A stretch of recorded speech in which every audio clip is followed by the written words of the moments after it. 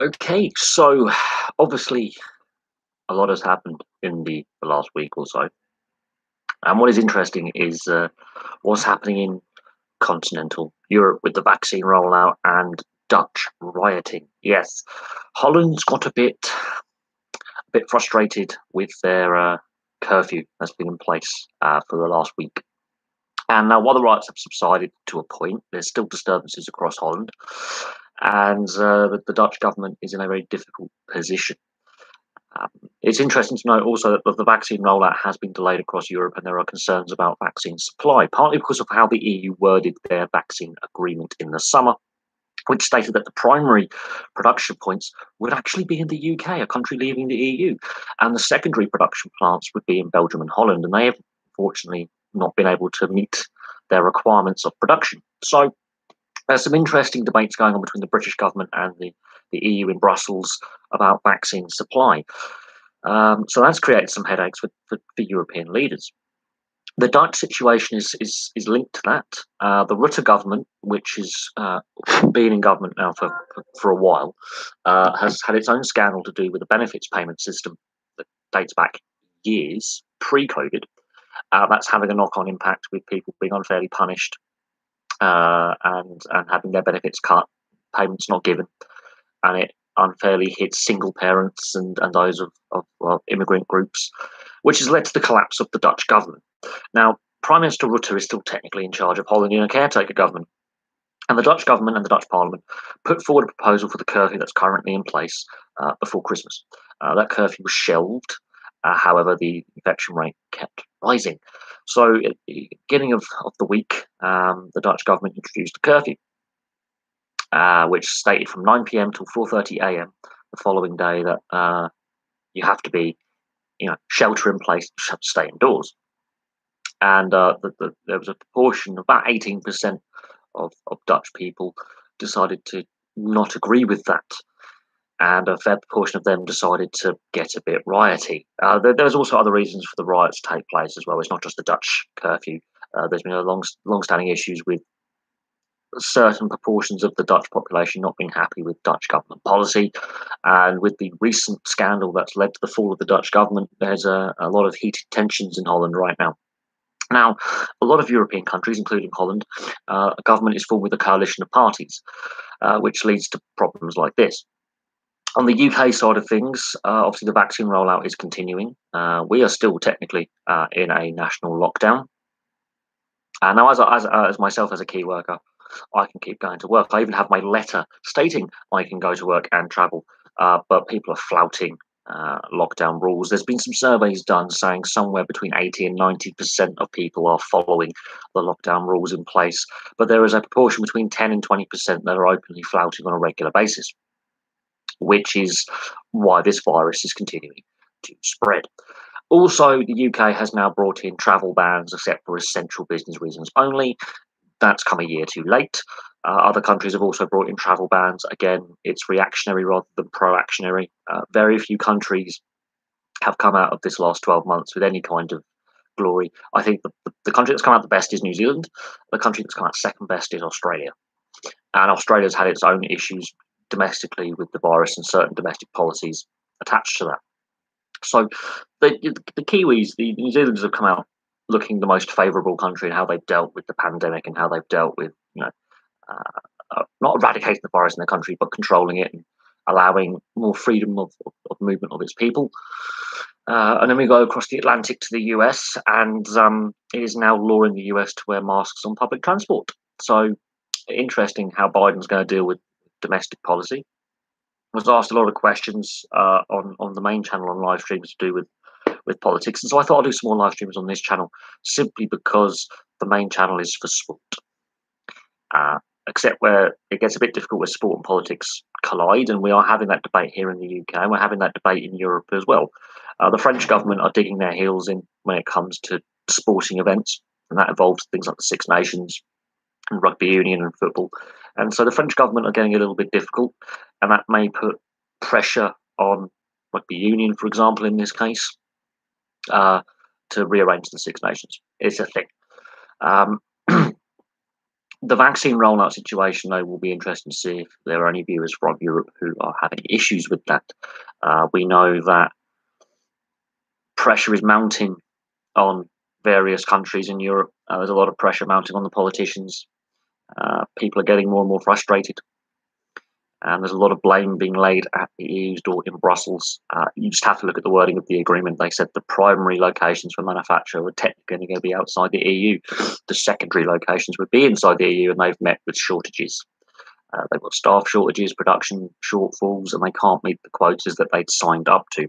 AstraZeneca is the biggest company involved, but there are other companies that are developing vaccines and medications in order to combat the virus.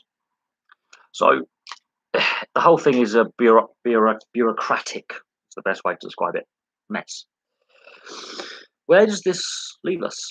Well, I have received a letter from my employer saying that I'm not guaranteed to get an automatic vaccine. I'm going to have to organise it myself in time, which is something that I'm happy to do. However, it's frustrating as a key worker. Whereas some of my friends who are also key workers have automatically been told you have to get the vaccine to continue work. So there's a bit of frustration there, and I've got to deal with the union membership and other bits and pieces. But it is interesting that my employer has given us a letter specifying that it's voluntary for us. We don't have to compulsory get it. But the company aren't going to lift a finger, even though they've got a lot of government contracts, which is highly frustrating considering that we are frontline key workers. It's a thing.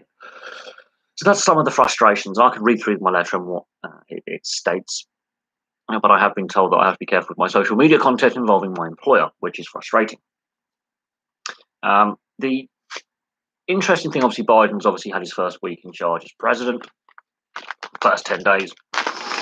And it is interesting to note what he's going to do on foreign policy, which we discussed in the last live stream. Domestic policy, he's already reversing a lot of Trump's policies with presidential decrees. There's only so many of them he can actually do. But the first major interesting thing is he's now mandating public transport in the US. You have to wear a face covering. That is interesting. I'm not sure how many Americans are going to like that. There's going to be some resistance, I fear, to that policy. We'll have to see how much resistance there is in the coming days and weeks. But it's an interesting domestic policy.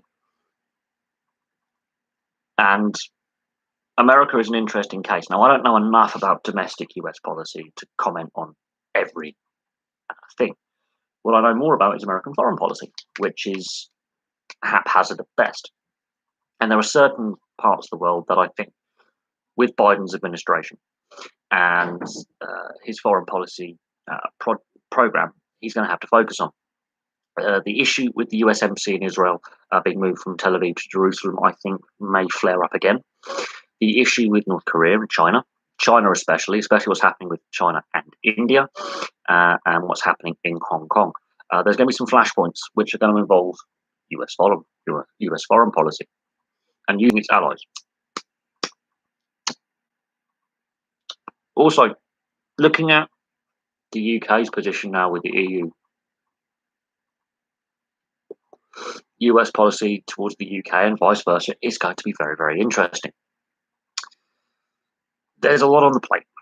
Domestically, you've got 50 states in the US, and they all have their own various state governors have a certain say in what goes on. So it's going to be interesting how he strikes a balance between foreign policy and domestic policy, and how he strikes a good working relationship with the state governors in the US. There are a lot of other issues facing the US domestically. A lot of issues. The scheme last year, the COVID payment scheme, it wasn't a lot of money given to people. The economy has taken a massive hit. There are massive closures of a variety of industries, and unemployment is a big concern. So getting the economy up and running again safely is going to be a key policy for Biden. Very key. What will also be interesting is how he deals with the refugee crisis from Central America, which obviously Trump said build a wall. That's going to be very interesting how he deals with the rest of the Americas. The border closure between Canada and the US is another debating point, but we know the Trudeau government's got its own issues, being a minority government, having issues with the Governor General position and a few other scandals that the Trudeau government's had to deal with. But the Canadian border closure is actually quite frustrating because there's a lot of trade that crosses that border. And a lot of people work either side of it who live in the other countries. So Biden's got a lot on his plate. So that's going to be very, very interesting. There are issues in Scotland with Nicola Sturgeon and the Alex Salmond scandal, and whether she breached ministerial code and broke the law, even though there's a growing appetite for another independence referendum because of Boris Johnson's handling of the pandemic. Interesting to note the Labour Party in Scotland is null and void. It's a dead weight. But politics in Scotland's interesting. Politics in Northern Ireland. Well, Arlene Foster, who is the devolved leader of Northern Ireland, has said we need to look at the vaccine and the trade barriers that Northern Ireland has with the rest of the UK and the EU. So there's some domestic policies that Boris Johnson has to deal with. Obviously, the weather has been quite changeable in the UK. We've had flooding, heavy snow, heavy winds. We've got more snow forecast today. So vaccine rollouts have been affected, with vaccination centres being closed temporarily because of weather conditions and flooding, snow. So the vaccine rollout has been disrupted over here, but not on the same extent as it has on the continent. There isn't shortages. It's just we've had to close vaccination centres because of adverse weather conditions, which is a problem that the UK government needs to solve. But it's interesting. So I'll be interested to see what questions people have.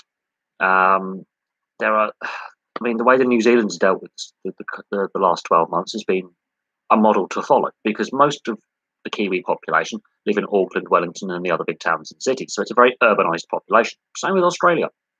Now, Australia is dealing with it on a state or territory basis. Most of the infection rate was actually in the state of Victoria and in the Melbourne urban area, and they had the similar issues that we did have in the UK, with care homes being really badly affected. So the elderly and the vulnerable, who were already most at risk, have been most of the death toll. Interesting. Australia is sort of semi-open for business. New Zealand is pretty much open for business. The rest of the world isn't. So that's interesting. As things stand on the 31st of January, we're 31 days into the new year. And this time last year, we were dealing with the Australian forest fires, the onset of the COVID pandemic, and various nations' responses to it. At this point last year, we already had cases in the UK. It's been confirmed that cases were in mainland Europe and the UK well before January the 1st last year. How it's been dealt with and how things have evolved is interesting. So that's something to note. One thing I have been following over the last couple of weeks is the west coast of the United States and a lot of earthquakes. And of course, you've got the Cascade Range of volcanoes, and there's been a lot of earthquakes in the San Andreas Fault area in Southern California. Now, they've not been major earthquakes, not on the scale of the 94 earthquake in California and the 89 earthquake in California, but they are happening nonetheless. And I've been following a few of these reading up on the literature and following a few other YouTubers that focus on geoplate tectonics. Yes, I like geography, I like geology, it's a nerd thing of mine. But South California is predicted to have the big one. Now, what does that actually mean? Well, looking at the state of California, it's split into several tectonic zones. You've got the San Andreas fault line and the associated fault lines in the south half of California, which run basically from Sacramento, San Francisco, all the way down to LA and the border with Mexico. And then you have the Juan de Fuca plate, which has a subduction zone called the Cascade Subduction Zone, ironically, and the Cascade Range that starts in Northern California all the way up to British Columbia in Canada. This is a very highly volatile region. Mount St. Helens is in this region. Now, I've watched a few documentaries and read up on some literature, and I have friends who live in the LA metropolitan area. And I have friends and family who spend a lot of time in California as well. What will happen is going to be catastrophic. Building regulations are in place to have buildings at a safe standard of building standard to survive earthquakes. But the whole West Coast is different on their building regs. If you go to somewhere like Oregon, they were only updated in 1994. Same with Washington State. So any building pre-94, if there's a major earthquake or eruption, they're going to fall down. It's pretty much what's going to happen there. Southern California and California in general, their building regulations are much stricter. They were brought in much sooner. but there are still enough old buildings, especially in San Francisco, that are at risk of collapse under a severe earthquake. So it's interesting noting that there's a lot of tectonic plate activity. I mean, the last 24 hours, I was on the phone to my friend last night, and we were watching this live stream. And in the time I was on the phone, there was about 9 earthquakes of Richter scale 1 to Richter scale 3 in Southern California in a 2-hour period. There was one every 20 minutes. It was ridiculous. But not enough to really feel any motion. Earthquakes that size, you would barely feel them. You would barely know an earthquake is taking place. However, they were increasing in intensity and number, which is highly interesting. They're clustering. Now, what experts believe is that at some point between this exact moment and the next 25, 30 years, there will be a massive earthquake in the southern half of California, most likely in the LA urban area. That's going to be very, very interesting when that hits, and how the US government will respond to such a disaster. Look at how they responded to Hurricane Katrina in 2005. That was the earthquake that really cost George Bush a lot of popularity, which weakened his position for his second term. The response to Hurricane Katrina was hopeless, similar to Superstorm Sandy with Obama. That has actually affected the following election. So disaster relief is a major, major issue. And unfortunately, Donald Trump's administration, a lot of disaster relief agencies have had their budgets cut. Interesting. Earthquakes and volcanic activity definitely affect the West Coast. A highly populated region, and it will have catastrophic consequences, not just on the people who live in that region, but also on the wider US and global economy. So that's something to note. What is interesting is 80% of the world's volcanoes and earthquakes happen on the Pacific Ring of Fire. This stretches from Antarctica all the way around the Pacific, Japan, the Philippines, parts of Russia, Alaska, Canada, the US, down into Central and South America, through Chile, and back down to Antarctica. It also includes New Zealand and some Pacific islands. It's a very volatile tectonic region. Most of the earthquakes happen on one side or the other. So on the western side right now, it's surprisingly quiet, which means on the east side, which is the west coast of the US and Canada, it's becoming very, very active. And that is concerning because there's a lot of people who live in California, Oregon, Washington, British Columbia. There's some really big cities, and the building regs may not be up to standard. So it's going to be interesting to see what happens there. It's something that I'm following in the background. At any point, the big one could happen. And with the amount of earthquakes, minor earthquakes that I saw yesterday in a 4-hour period, it made me scratch my head. And a lot of them were clustered around between LA and San Diego, and just around the Bay Area between Sacramento and San Francisco. So it was very interesting to know what's actually happening there under the ground. But it'd be interesting to see how the regional state governments and the US federal government would handle such a disaster. But there we go. So any questions so far? Because there's a few things going on. Also, there's riots happening in Russia. There's protests happening in Russia with the imprisoned opposition leader. And there's been calls to sanction overseas Russian oligarchs who have made money out of being allied to Putin. That includes Roman Abramovich. And that question got raised in the last live stream. What are my thoughts on Roman Abramovich? He's on a list of, I think, 50 high-profile Russian businessmen and women who should have sanctions should have had economic pressure put upon them. Abramovich is an interesting case. Obviously, he owns Chelsea amongst his other business assets, which include a large amount of oil and gas businesses that he bought off the state in the mid-90s when Boris Yeltsin was president. And he's made a lot of money. He's bought a football club, and he's one of the wealthiest men in the world. It is interesting to see what will happen if any sanctions are brought against Abramovich and Usmanov, who owns shares in Everton. So there's some really interesting things happening with geopolitics in Europe. It will be interesting to see what happens going forward, especially with Joe Biden. Now, the UK government are also interested in looking at this list of potential oligarchs that they can sanction to put pressure on the Russian government. Sanctions are limited in their scope. They really are. But it'll be interesting to see how Putin reacts to pressure from the West.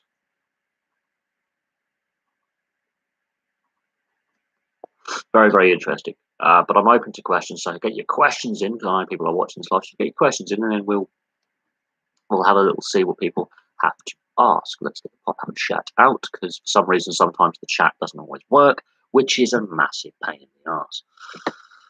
Right. Okay. So, get your questions in, and let's see what you have to ask. Obviously, there'll be a live stream later on the sports channel to do with sports stuff, because there's some interesting sports stories happening as well. But this is primarily focused on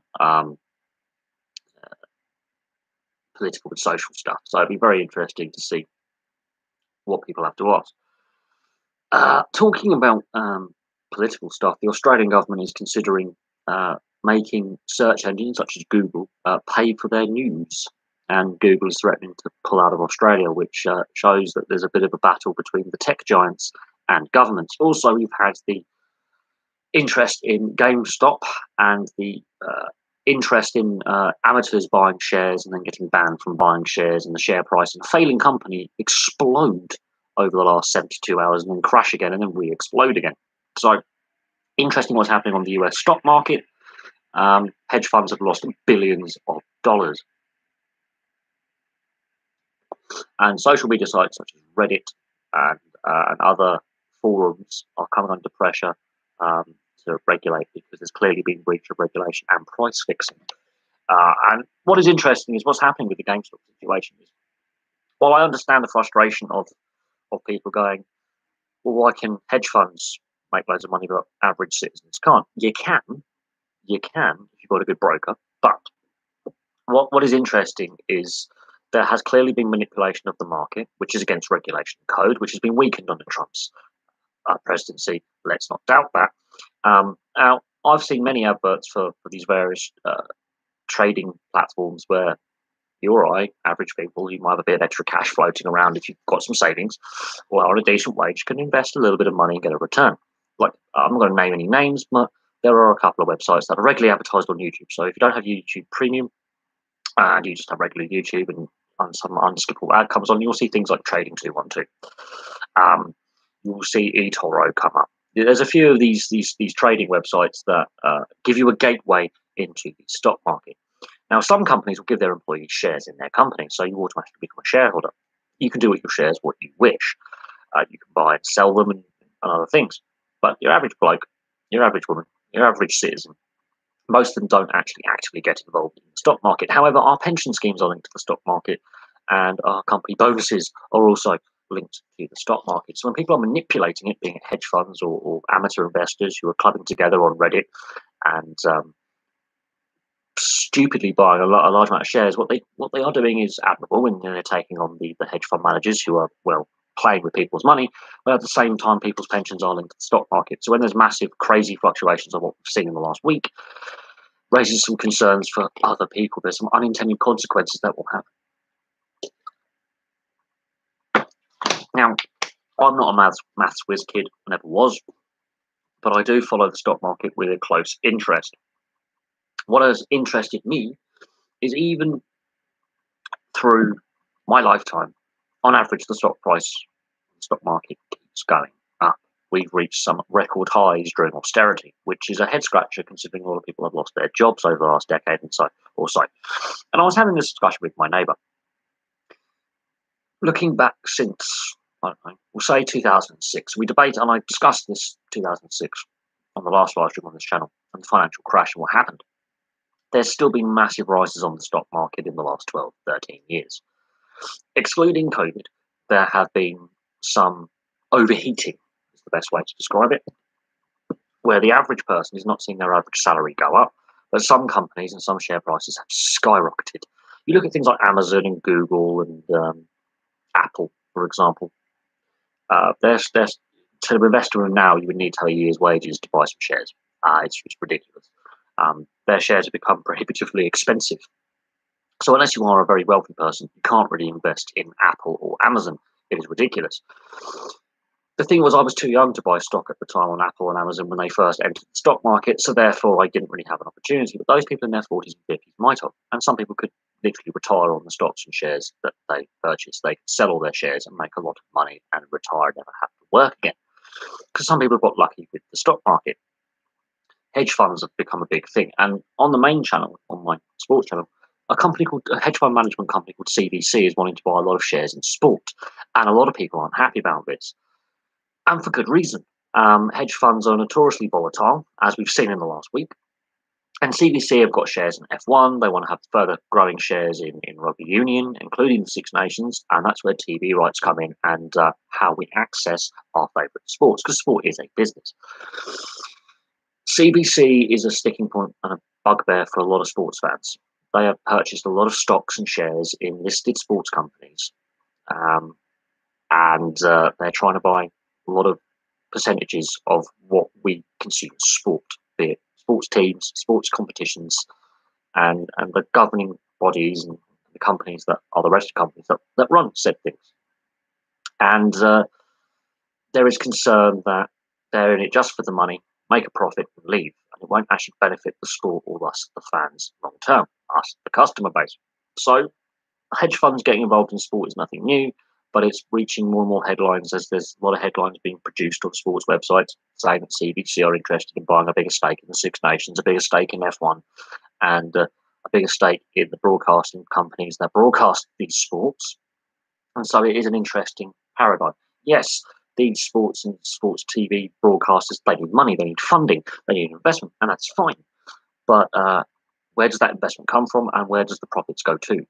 And do the sports actually benefit from said investment, or do some very wealthy hedge fund managers make a lot of money and take it out of the sport? So hedge funds are actually a sports topic that we currently have. Now, I'm not an expert on hedge funds, and I'm not an expert on the stock market, but I have noticed that the stock market price is much higher now than what it was pre-financial crash. And it is still high even with COVID. Although many companies have had their share price absolutely annihilated in the last 12 months, other companies such as Amazon have made massive record-breaking profits in the last 12 months and not without their share of controversy. So the stock market is an interesting topic. I think I might have to do a bit more research to understand some of the issues with the stock market. But the thing that concerns me is when the stock market overheats, we could have another massive financial meltdown and stock market crash similar to what we had in 2008 or, conversely, 1929. That was the biggest stock market crash in real terms, which led to a decade of political and economic instability, which led to global conflict. The only other experience that I could think of where the stock market's had an adverse impact on economies is the Asian financial crisis of the late 90s, which is still being felt today in certain Asian economies, including Japan, which has had 2 decades of no growth. Japan was once the second biggest economy in the world. It has currently slipped to third behind China. Japan has gone through a period where its central bank has gone on through a period of deflation, which is not good, and the economy has stagnated. Now, the Japanese government have obviously spent a lot of money on the Rugby Union World Cup a couple of years ago, and obviously the Tokyo Olympics that has been delayed by a year, which they are very insistent should take place this year because that is a lot of money they put on the line. But yes, the Japanese economy has not been as strong as it was pre-1997, which is a concern because a lot of the big tech companies are based in Japan. And we're a very tech-minded global economy these days. What's changed since 1997? Just look at your mobile phone. Just look at the internet. The computers that you use. Now, I'm using an HP, but I, at one point, I've had Dell PCs, I've had Packard Bell, but a lot of the components are made by Japanese companies. Interesting. It's a very global economy. So it'll be interesting to see what happens on the US stock market with GameStop and Apple and BlackBerry. I mean, a mobile phone company that's really not good anymore. Nokia. Yes, the aftermath of Nokia is not really a phone company anymore. It doesn't really make these things anymore because it didn't adapt well to the smartphone era. BlackBerry, which used to be a niche phone manufacturer, a mobile phone manufacturer, came up with BlackBerry Messenger, which is a forerunner of things like WhatsApp and Signal and these messaging apps. Now, you had the BlackBerry Messenger network. iPhone had their iMessage network. So BlackBerry were a very, very interesting company. They've hit hard times. Their phone sales plummeted post, I think, 2012, 2013. They didn't really adapt very well to the smartphone. And they are still a registered company. They still make stuff, but they're very, very, very small pinprick now on what they were a decade ago. I remember when BlackBerry was the latest craze. Most of my friends bought a BlackBerry. Normally, it was designed and sold to business types, and then suddenly, millennials, my age group, decided to, instead of buying phones like this, instead of buying iPhones, they went for BlackBerries, which were equally as expensive and a massive pain in the arse. I was never a fan of BlackBerry because I could never really use the bloody thing. However, they became very, very popular for a very, very short space of time. And there's a debate whether this share price battle in the stock market might hit BlackBerry. BlackBerry has been a non-entity for years. It's not been very, very relevant. But suddenly, with the battle on the stock market that we are seeing right now, it's become a relevant conversation again. It's a failing company. It's interesting that these shares that these people want to inflate to beat the hedge funds at their own game, because the hedge funds are betting that these shares will drop, are in failing companies, which is really bizarre because if the share price becomes far too volatile, these companies can go bust. And it can lead to another financial crisis because there's money tied up in shares. So we'll see what happens.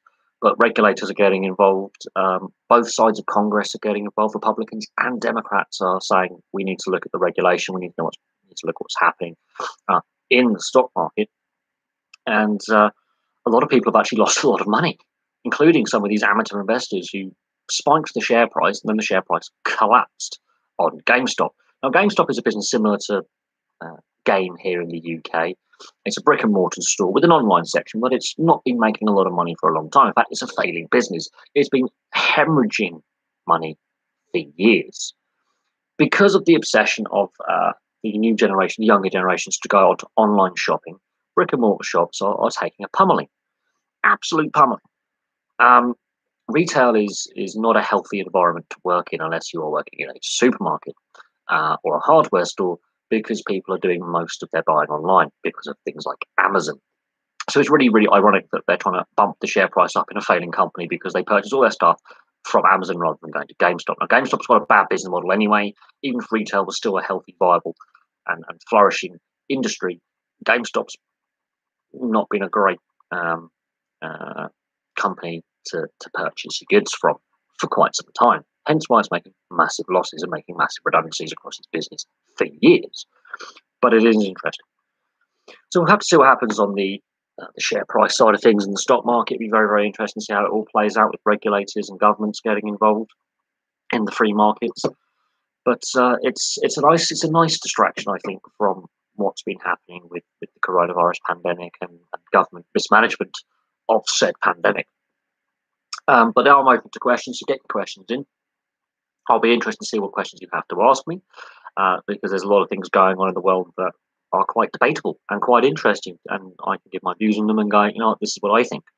I'm not a massive fan of how the mainstream media has been reporting things, especially with things like death tolls and infection rates. Why can't they tell us how many people have recovered from the virus and how many people are doing well after the virus, like recovering and health-wise? Why are they going on about all these negative stuff? There's a culture of fear, and the media likes playing on that, which is not a good thing.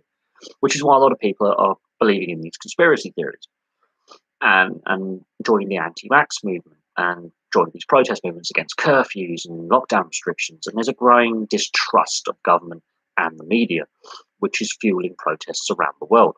Obviously, Holland being a flashpoint, but there's been other protests all across Europe and all across Australia, North America, and Canada, where civilians are going, we're not quite happy with where we're being led. There's a lot of false information out there. And this is where the social media companies such as Facebook and YouTube and Twitter are being given a lot of pressure by governments to stop the false information getting out there. Reddit as well. So it's going to be interesting to see what happens with the big tech companies and how they, and the big media, online media outlets, and how they solve the issue of fake news. Yes, that is a thing that we've come to know over the last 5 years, fake news, which was formerly known as governmental propaganda. Yes. Now that private companies can just splurge out crap and then start censoring people online, it's a head scratcher. Social media has had its positives and its negatives. And one thing I was discussing last night with my neighbour Adam, who lives next door, was how I feel that we've gone down a negative road when it comes to socializing with each other. And we can take the pandemic out to a certain point and look at the rise of Facebook, and you could argue some other social media sites like Bebo and MySpace. Yes, if you're old enough, you can remember them. Yes, I remember Bebo and I remember MySpace. The rise of Twitter, all these social media like Instagram, Snapchat, all these social media apps and websites that popped up in the last decade or so. I can remember a world before they were a thing. I'm actually older than Google, the search engine. I'm older than Amazon, the online retailer. Yes, I actually am 31 years old, which surprises some people with my youthful expression. Trust me, I'm in my early 30s and I'm grumpy. But I have noticed a massive change in how we socialise. I remember when I was at sixth form college, when I was 16, 17, 18, 19, and Facebook started to become a thing. The only social media I actually actively participated in until 2009 was MSN Messenger. Yes, that's how far back I go. That is a long time. Which was linked to your Hotmail account. Yes, I have one of them. I still do. MSN Messenger was the way I sometimes communicated with my friends after college to organise meeting up, going down the skate park, going down the pub, going to an ice hockey match, chilling out, having a house party. I would message them on that. And then as things progressed, the Facebook and MySpace and Bebo decided to get into the social media war. Obviously, Facebook won that because MySpace is now archived and Bebo has, well, hardly any users. So Facebook became the dominant social media platform that we communicate with. It hasn't all had necessarily all the positive impacts and results that we thought. I think it's increased the issues with mental illness and mental health, body dysmorphia, depression, lack of self-confidence. I can see more people struggling now with social anxiety and mental health since the rise of social media. A lot of the young people, they live their lives online. When I was in my mid-teenage years, I used to go in the park and have a kick about with my mates. Now it's all sit online and not do a lot, which is a problem. It's a massive problem. I will admit, at one point, I had a social media addiction about 10 years ago where I was spending far too much time on social media and not enough time in the outdoors, which is a lovely thing called the outdoors. When I was a kid, you had, your mates, you went down the local park, you had a kick about, you went on your bicycle, you cycled around, you saw your mates. Now you're doing it all online. Social interaction is done online.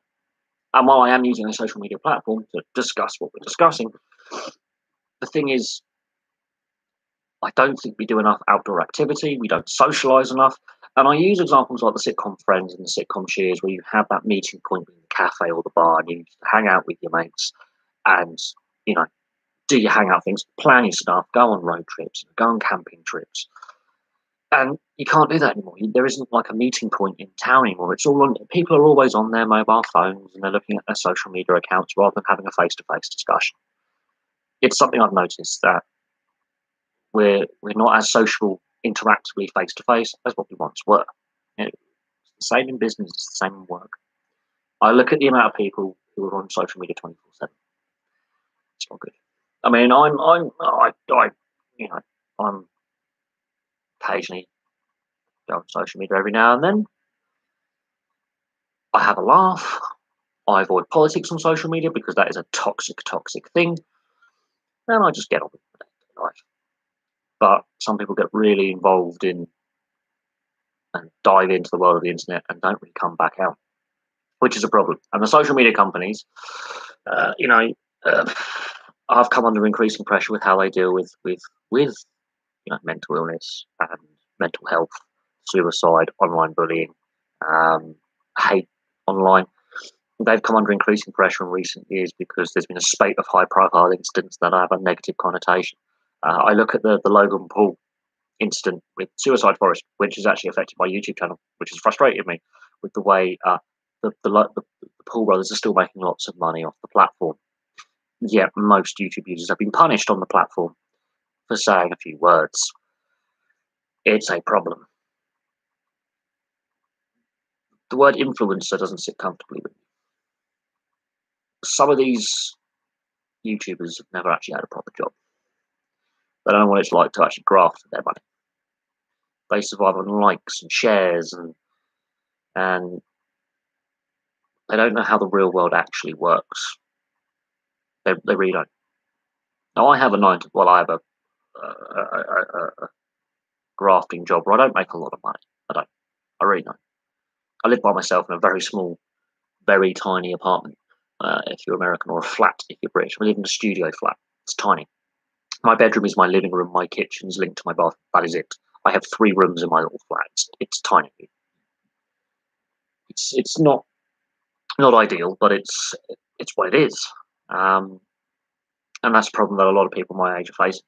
Um, if this is 20, 30 years ago, the amount of money I'm paying, I could have got a 2-bed flat with a mate. It's generally the cost of living, which is something else that some of these Instagrammers and YouTubers who've made a fair bit of money off the platforms don't realise that if you work a full-time job, you can barely afford to scrape a living. Cost of living is a massive problem for the majority of people, and they see social media as an escape. See it as an escape. And these social media companies, even though they're on the stock market, are actually making massive losses, some of them, which is really interesting. They're not highly profitable. So they started harvesting our data. And there's a debate about how much they're allowed to sell to advertisers. So you'll notice that when you are on YouTube, or you're on Instagram, or whatever, or TikTok, or whatever social media you want to use. I'm not a fan of TikTok, by the way. It's a poor man's YouTube. Lots of stupid things happen. You'll see targeted advertising, and it'll be very frustrating. So I'm a big sports fan. I get a lot of sports adverts. I'm a big video game fan, film fan. I get a lot of film adverts, and that's fine. That's fine. But I get a lot of betting adverts because I watch sport. I'm not a fan of betting and sport being linked so intrinsically. And what I've noticed is, since the US has allowed more regulation to allow legalized betting across the US, not all states have legalized it, more betting ads. It's really frustrating, especially when they're unskippable, when you're stuck with them. And gambling has been a big issue over the pandemic, massive issue over the pandemic. So I'd be interested to see what people's views are on gambling ads and the regulation of legal gambling. I play the local lotteries here. I buy the odd scratch card, but I don't go on fruit machines. I don't go into bookmakers anymore. I don't gamble on sports anymore. And I occasionally buy myself a lottery ticket or two. I haven't won anything, but for the most part, gambling's not really a big part of my life. I'm not a big fan of it. But the healthcare lotteries and the national lotteries and things like that, there's a charitable link to them where a lot of money goes to charity from the tickets sold. So I'm a bit more, okay, money's being raised for charity and lottery grants for social projects. I'm happy with that. And it's a one-off. But once or twice a week, I buy a lottery ticket. If I win stuff, I don't have to gamble ever again. But I just use up my spare change. I don't spend a lot of money on lottery tickets. Some weeks I don't buy a single lottery ticket or a scratch card. So some weeks I'm not interested. Other week I'm like, you know what? I feel like I might give it a go. Betting ads is another, and the link between gambling companies and sport is now having a political dimension because the UK government's got involved. Similar with alcohol advertising in France, that is banned on sports jerseys. So let's say a sports team in the UK is playing a Champions League football match. Let's say Singer Beer, they used to sponsor Everton. When Everton were playing a match in France, they would have blank shirts or a secondary sponsor in place of Singer. There you go. When Liverpool used to be sponsored by Carlsberg, they would play the Champions League or Europa League matches against the French team. Carlsberg was dropped from their jerseys. The French have got an alcohol ban on sponsorship. It's a thing. The tobacco ban sponsorship has been in place for about 20 years. If people remember the days of Damon Hill and Mika Hakkinen challenging Michael Schumacher, though all those F1 teams were sponsored by Marlboro, Rothmans, and West, which were all tobacco companies. You don't see that anymore. You look at the old superbikes in MotoGP. Lucky Strike was a major sponsor. Rizzler are a major sponsor of the Suzuki team. You barely see them now. So betting could go down the same way, and there is a debate about banning betting sponsorship in professional sport in the UK, and that has got political. There is a political will and a rising call to wean most sports, apart from horse racing, away from gambling sponsorship. There's been a few high-profile gambling incidents, and there's been links to match fixing, which again gets into a criminal and political element that is not nice. Cricket has, for example, had several match fixing scandals that involve illegal gambling. So that's something to consider. But anyway, I'm open to questions now, so get your questions in before I keep rambling on for another 44 minutes. Because you might have something completely on a different topic that I haven't discussed yet. Because right now it's me rambling on about various issues that I think are affecting the world today. So I'll be interested to see what you guys think, feel, and what questions you have. Obviously, if they are political and sport related, I'll answer them. But for the most part, sport stays on the other channel, and we'll get onto the other channel later this evening. But for now, I thought I'll have another little upload on this channel, have a discussion about non-sports things. I haven't even gotten to films and DVDs and TV series yet, because there's a few things that are interesting, and there's a few programs that I still watch, even though they stopped airing years ago. I like watching reruns. I'm a massive Miami Vice fan. I have every single series on DVD. They haven't been on the TV since 1989. So that's a thing. The year I was born. And the syndication rerun stopped in 1990. So when they then re-syndicated them on British TV in the mid-90s, I grew up watching Miami Vice because my mum was a fan, and I now have all of them on DVD. Video games, the Microsoft decision to increase the price of Xbox Live. That hasn't gone down very well. Gaming fans are very, very annoyed that in the middle of a pandemic, with shortages of consoles, that Xbox have decided to double the price of Xbox Live, amongst other things. That went down really badly last week. Social media was just aflame with indignant, angry gamers. And that could cost Microsoft millions. Yes, well, Microsoft and Sony make a lot of laptops. They make mobile phones. They make TVs. Microsoft is the publishing platform. It's the software to the hardware. Now, Sony have had their own issues with the PlayStation brand since the PS2. The PS3 and PS4, while they sold more units, they had a lot of issues with the security after the Sony hack about 7 years ago. Microsoft, their servers are more secure, but they are a bigger company. Yes, Sony make the hardware, Microsoft make the software that goes in the hardware. So they're linked companies anyway, which is really interesting because you can get a Sony Via laptop where you can play, let's say, Halo on it, which is a Microsoft-based game. They are intrinsically linked. It is very interesting, but Microsoft was a better established company that made more money before Sony did. There's a reason why Bill Gates is, I think, the third richest man in the world, or the fourth richest man in the world. He made his money in Microsoft. Microsoft has its flaws, and I'm using a Microsoft-based operating system right now, but I'm using an HP laptop.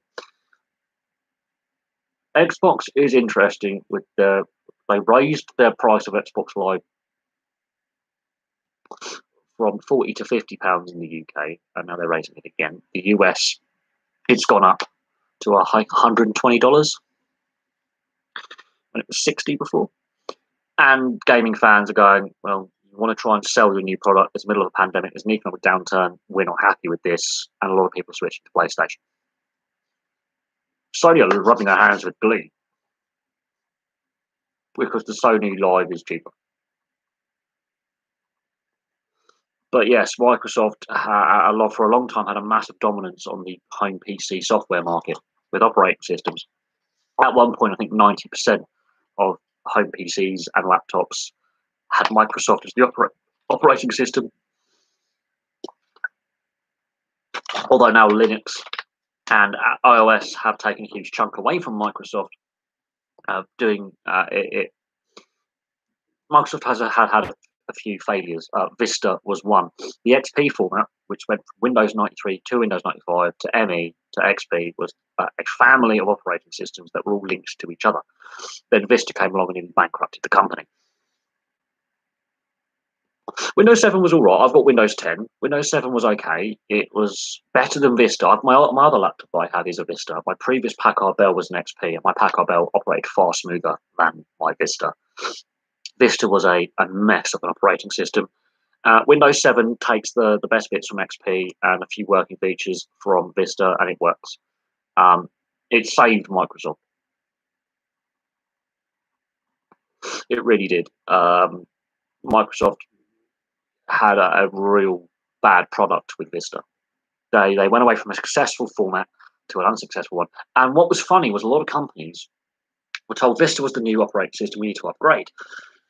And then they very quickly went back to XP because XP had updates for many more years to come. And a lot of companies were still using XP even when Windows 8 was released because they lost faith and the costs incurred. And because it was very difficult to transfer stuff over to iOS, a lot of companies stuck with Windows, but on the XP format, hence why they kept the XP updates going until 3-4 years ago. Microsoft realised their mistake, came out with Windows 7, came out with Windows 8, and came out with Windows 10, which ironically share a lot of features with the old XP platform. They just improved them and then improved with the updates. But Windows Vista was a massive stain on Microsoft's success story. And Bill Gates' success story. Now, Bill Gates has taken a massive step back from Microsoft. He's no longer the boss of it. He has massive shares in the company, but he no longer runs the company. And he's obviously doing his other ventures, including vaccine research and healthcare research. And then there's all those conspiracy theories saying he wants to put microchips in us. He doesn't. But Microsoft has had its battles, along with Google, with the EU. And they've been fined by the EU multiple times. Hence why Windows Office is now a paid subscription service and doesn't come free with your PC anymore, which is frustrating for us as the consumer because actually it was quite a useful tool to have, and now it's an added cost. There was a reason why people chose Microsoft because there were a lot of features that were free on it, which now you have to pay for. Hence why iOS and Linux have taken more market share away from Microsoft when it comes to home operating systems on your PCs and laptops and tablets. And it's a more competitive market now, but some of the other options aren't actually that great either. I'm not a fan of the iOS. I noticed with my tablet it was slowing down, and then I realised the updates were slowing it down, so I stopped using it completely, totally. I haven't used Apple for years, and I'm so glad that I've got my HP that I've had for 3 years and it still works. Obviously, I will have to upgrade at some point in the next year or so because this laptop, the webcam is crap. I'm not gonna lie, the picture quality isn't great. The microphone, and every time I do an update, I have to restart the computer because sometimes the webcam and the microphone stop working, which is exceptionally frustrating, especially when I have my headsets as well, which actually are a better quality sound. But people complain because it's frustrating. But Microsoft have shot themselves in the foot. The EU have shot themselves in the foot as well with their constant lawsuits, which actually led to people buying into Apple and Linux. But Linux is still a very niche operating system. Apple, you're buying the brand, you're not buying the product. The product is actually not as good as people think it is, and Apple's having its own battles with lawsuits with deliberately slowing down devices, which has pissed off a lot of consumers going, well, my phone worked fine until the last update, and now it doesn't work at all. What is the point? But I was discussing BlackBerry earlier. BlackBerry had a great opportunity with the BBM Messenger, and they didn't adapt well to the smartphone. They misread the mood of the people when it came to buying products because Apple got into the smartphone market. But Apple, you pay twice as much for the same thing you get on a Samsung and other smartphone manufacturers. Nokia, for example. The late 90s, early 2000s, Nokia was the biggest mobile phone company in the world. It was a European success story. It beat the US and Japanese at their own game. They didn't adapt well to the smartphone market either. They were still making basic 2G handsets when the early 3G versions of these were coming out. Hence why Nokia is no longer a thing. Ericsson had to combine with Sony to make Sony Ericsson. Now it's just Sony. Because Ericsson also was flawed in there. They bought out the Walkman. Sony Ericsson and Sony merged together. I actually used to like Sony Ericsson phones. They were quite good. They were nearly as good as the old Nokia 3310s. They were just a bit more breakable. Motorola, they're another mobile phone company that's hit hard times that aren't as successful as they once were. But it's a very competitive market, and Apple changed it all with their first touchscreen, flat screen smartphone with the original iPhone 13, 14 years ago that came out. But it was prohibitively expensive and was limited to certain networks, which actually limited its appeal. But then it built a fan base where then people realised it's not actually that good. You're buying the product, right? You're buying the label rather than the product. And it's a thing. I've got loads of games consoles. My first console was a PS1, which I still have. I have multiple PS2s. I then went to Xbox 360. I now have an Xbox One, which unfortunately I haven't used for a few months because I don't have a lot of space in my flat. I never really got round to. I've got to do loads of updates, and I really can't be bothered. I was tempted to get the latest Xbox and PlayStation. However, my economic situation has changed, and I can't justify spending nearly £1,000 on two consoles at the moment. That's been put on hold until prices drop and supply and demand improves. I've still got my Xbox One terabyte. It is what it is, but I haven't used it for 6 months. I haven't plugged my Xbox in since I've lived in this flat. I've gone off gaming to a point. I think the way the games companies constantly put the microtransactions in, the online side of things has gone down the toilet in recent weeks. And Microsoft are feeling the punishment for that. Sony have had their own issues with their own online breaches of security of users. So I'm a little bit more. Yeah, I mean, I find the game experience better on an Xbox than a PlayStation with the way that the homepage is laid out and you can access things. But at the same time, PC gaming, well, you're spending a lot more on a device that's very quickly outdated. Don't get me wrong, I haven't gamed on PC for a very, very long time. I used to. A few of my friends actually own gaming PCs, which is kind of fun when they let you play. But at the same time, that's a big, big cost to build a gaming PC. And then they have a limited shelf life as well. But my PS1, I still get it out every now and then and plug it in. I love my old PS1. Of course, it's very hard to get games these days because they obviously stopped publishing them a long time ago. But that was an iconic bit of my youth was PlayStation. My early teenage years was PlayStation, and I moved to Xbox in my early 20s. Now I don't have the energy to game as much, and the condition on eBay is variable because when it says nearly new or used, you've got to hope that when it arrives, it isn't a dinner plate which is scratched to shit.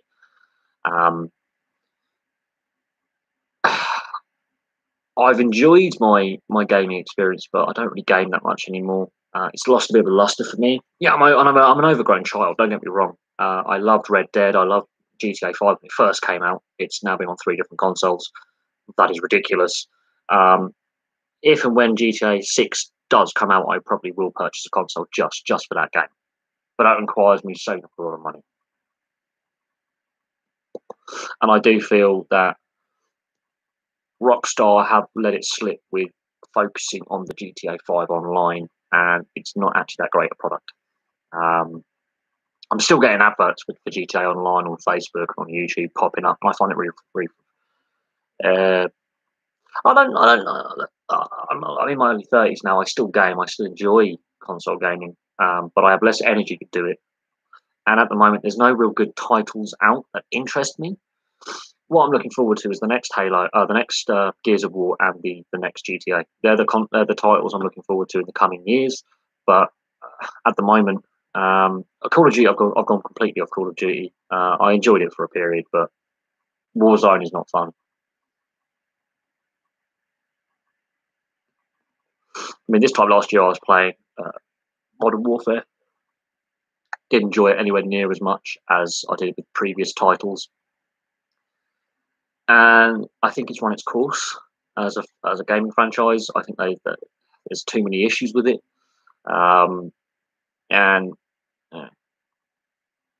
I played the original Modern Warfare trilogy. I did enjoy them immensely. I had a lot of fun with them around my mates' houses and stuff like that. But that was a decade ago. What is interesting is how much things have changed in the last, I'm going to say 13 years. And I'm going to hark back to the financial crisis, which I did in the last live stream. There's been a massive change in people's outlook to life. Don't get me wrong. Back in the day when I was in my teenage years, you used to have the old games night. You go around your mate's house, you all come over, you bring your controller. You had the memory, you had the multi-tap on your PS1 or PS2. You brought your controllers over. Or you brought your laptops over, you sync them up with the local area network, and play some strategy games like Command and Conquer and Total War and things like that. And they were fun. They were fun. Don't get me wrong, they were hilarious. I think we've lost a little bit of that when everyone's online at home now, and you're all in different locations and you can't meet up. You can't just have that games night where you go around and you bring your consoles over. We used to do that a lot. Yes, that was a thing I used to do back in the day. I used to unplug my PlayStation, PS2, bring it around the mate's house, plug in the multi-tap, have a 4-way or 8-way battle on Tekken or something, and we had a lot of fun. That doesn't happen anymore. It's a shame. It is a shame. Yeah, I'm in my early 30s now. I think, I don't mind gaming. I still enjoy it. But at the moment, the games I've got, I think I've gone through them now. I've got to the point where I'm a bit bored of what I've got. And there's no current titles that really immerse me. And the cost of it as well is becoming quite prohibitive to purchase. I will most likely get the next gen Xbox, the next gen PS5 when GTA 6 comes out, and that is rumored to come out next year. So fingers crossed that we get a GTA 6. There are a few leaks that have come out from Rockstar on various game websites and games news websites that it is in development and it will probably come out in about 18 months' time. I think Rockstar, though, well, we don't know. From what has been rumoured, it's going to take place in the US and Brazil. So they're looking at expanding it to South America. So they're looking at expanding it outside of North America. It'll be interesting to see if we have a main protagonists are female or male, because in the last GTA, you had 3 playable male protagonists. And if you look at the GTA storyline, which is really interesting, from GTA 3 all the way through, there are only 2 characters that appear all the way through. Neither of them are playable, both are radio presenters. You've got that crazy Latino love guy, and you have Laszlo. And the real Laszlo, whose character it's based upon, is a writer of GTA. He writes all the scripts and all the storylines. Now, Laszlo is a real radio presenter who has his own radio show and talk show in the US on radio and on podcast. And he obviously made his character like a meetable character in GTA 5, and it was quite hilarious that Laszlo is having a midlife crisis and is, a mess, and he's washed up and he's doing real crap TV, which is really funny. The real Laszlo is actually very, very successful and is completely opposite to that, but he basically based his non-playable character on a lot of famous celebrities at the time in the Los Angeles area who had hit hard times and had their various legal issues. And if you follow Laszlo's story throughout all the GTAs, it is quite interesting. What is interesting is the GTA universe, there's a lot of characters that keep popping up, which have been playable in the past or have been part of storylines in the past that keep popping up in various iterations, and it is quite interesting. It'll be interesting to see how they do it, obviously with the character changing dynamic and how they did the last storyline, which was quite immersive and actually quite fun. It'll be interesting to see how they do the next set of characters, playable and non-playable, and if we actually have a female protagonist, which I think a lot of people are calling for, that they should have a female protagonist as one of the main protagonists in the GTA universe, which is a playable character. We've had non-playable protagonists who are characters in their own right, but it'd be interesting to see if in the storyline, in the free world campaign mode, so to speak, the fact you have a female protagonist, that would be really interesting. That's what I'm looking forward to. I would actually really enjoy that because it would be a slight shift in a positive direction that I think the games franchise could make, because so far all the playable characters have been male, and I think there's a growing cause to bring a female playable character in. They've done it in Gears of War. They've done it in Perfect Dark. Long before GTA was successful, Perfect Dark and Perfect Dark Zero, the playable character is female. They've done it in Resident Evil. I think GTA, the biggest, most well-known games franchise of all time, I think a playable female character, I think, is definitely needed in the main campaign. I think that will probably be a unique selling point that they can use. The rumours are that it's going to be still based in the US and links to South and Central America, which makes it a little bit more interesting. But having a GTA based in a fictional London or a fictional Paris or a fictional Berlin or fictional Milan or something like that, or fictional Naples, would be highly interesting. Linking the North American parallel universe, GTA universe, with Europe would be really, really interesting as well. But that's something that is discussable. But all we know is that most likely the release date is sometime late in 2022, most likely in the autumn or fall if you're American. So sometime around September, October, November 2022 is when it's likely to be released. There's been a few leaks coming out. There's been discussion on fan forums for quite some time. And the Rockstar developers, there's been interviews given and questions by journalists from not only the newspapers, but the TV companies and independent games websites. So journalists have been asking questions about a GTA 6. They say it's going to happen. They're being a bit coy with the setting, playable characters, and where it's going to be based. But with GTA 5, with 3 playable characters and 3 story arcs, backstories to work through that all interestingly link with each other, it will be interesting if a character already existing in the GTA universe is playable. Nico Bellic, he does actually appear on Life Invader. Very interesting. There's links with previous GTAs in GTA 5. It will be interesting to see what happens.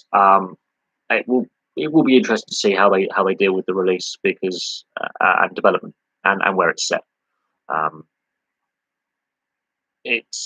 But look at Red Dead. They linked in Red Dead 1 with Red Dead 2 with a backstory, and it's a prequel of Red Dead original. They filled in some of the character holes from the first one by going back in time a couple of decades before and filling in the backstories of how Marsden got his scar, where he gets his hat, his son, who ends up being a playable character in the first one. And so it links in very, very well. How he gets his farm, and it expands upon the first one by going with a backstory with a prequel. We could see a GTA prequel that's set before GTA 5. But I find GTA 4 was my favourite because at the time of the financial crash, which when it is set, it does resonate more with me because that at a time when I was a teenager, it did resonate quite well with me, and I still play it today. I've been playing it on and off since 2008, 2009. I really got into GTA 4 at the time, and I still play it now. It's one of those video games that has stuck with me for years, and it's still the second best-selling GTA after GTA 5. It's still popular. It's still played. People still enjoy playing it. I think its setting is darker and less humorous, whereas GTA 5 has got a bit more humour and a bit more light to it, and some funny strangers and freaks. But what is interesting to note is some of the strangers and freaks you meet in GTA 4 are also in GTA 5 with the Epsilon program. Yes, there are some good little linkovers between the two, so that's some good story arc development by the developers and the writers, and I hope they continue out of GTA 6. I really do. I also hope that non-playable characters that we've met before become playable as well, or have another story arc where they continue, such as Lester, for example, in the wheelchair. I hope he does have a story arc continuing because he was a real fun addition with his character. And imagine making a film franchise out of this and the spin-offs you can make. I think the GTA universe is really immersive, and you can actually believe it's real world. It's fun. It's interesting. It's a piss take on society. It does play on actual real events that are happening. So San Andreas, for example, is actually based in the early 90s, not 2004 when it was developed, and it links into the Rampart scandal in the US, which was a massive police scandal in LA. The ramifications are still being felt today with the beating of Rodney King, which is a massive moment in the civil rights movement and police brutality and undercover policing and regulation of the police. It sparked the LA riots, which were really bad. In the build-up to the Football World Cup in 1994, there was a backdrop of LA in a bad place. Lethal Weapon 3 also has links into the Rampart scandal with corrupt police officers in its storyline. So a social event, a massive event politically and socially in the early 90s has an impact on film and video games that we as people consume today. A decade after the Rampart scandal, they make San Andreas, linking back to that period in time. Lethal Weapon 3, one of my favourite film franchises, also makes reference not to Rampart specifically, but police corruption and dodgy things going on in undercover police units. And it's the basis of the story on GTA 3 because Internal Affairs gets involved, and that's where Martin Riggs meets his second wife. Really interesting how that plays out. And of course, there's a killing of a young black man in that film, and by a police officer, by Murtaugh, and it links in really well with things that were actually happening in the greater Los Angeles area and across the US at the time. So it's an interesting topic, and yeah, I think I've gone a little bit off where we were with people going to PC gaming. But GTA 6, I don't think it's going to be set in London. There's been no interest to set a GTA in London since GTA 2, and the GTA universe from GTA 3 onwards has basically been set in the US. If I was, on the Rockstar development team, and this is my personal opinion, they've done little missions in GTA 5 in the Midwest, based on a film called Fargo in North Yankton. That would be really interesting if they were to go to small town America and set a GTA like redneck meth, like Breaking Bad with its storyline with meth production. Going to small city, small town America in the Midwest and setting a GTA there. That in itself, I think, would be brilliant.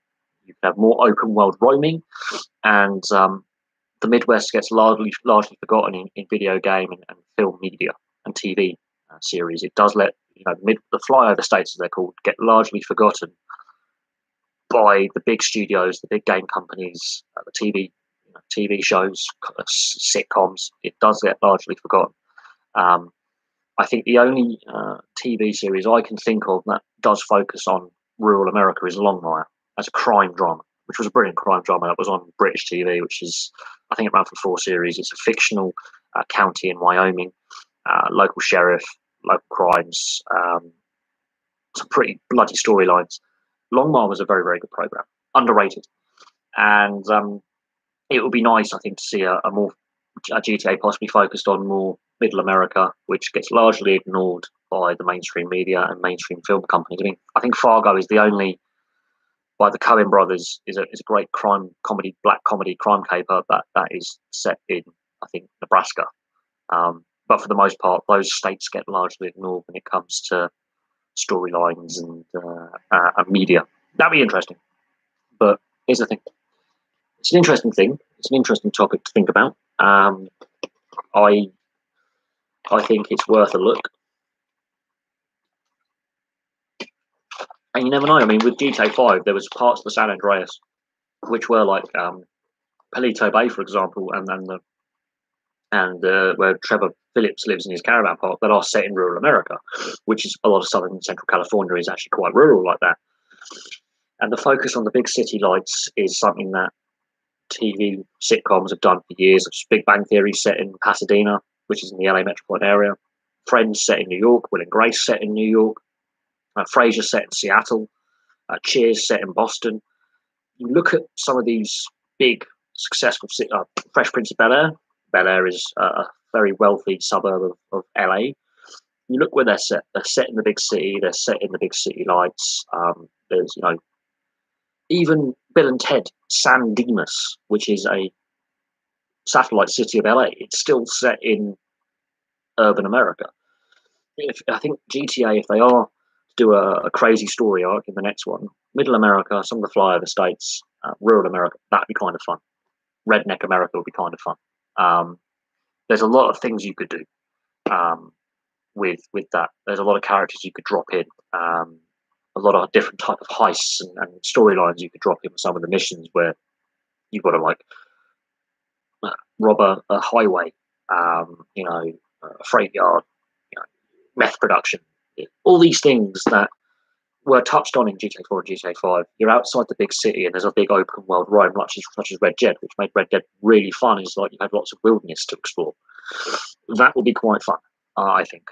And it's something we sort of saw it in Fallout, where the world's ended and the big cities are all wastelands and you've got to explore, and some of it's quite open exploring.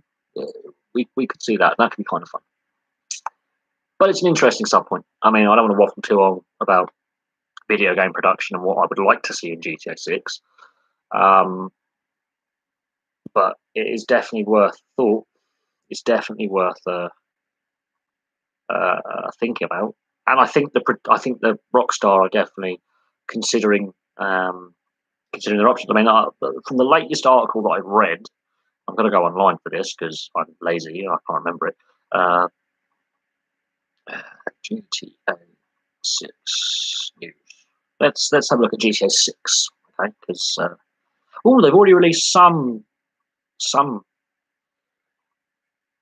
the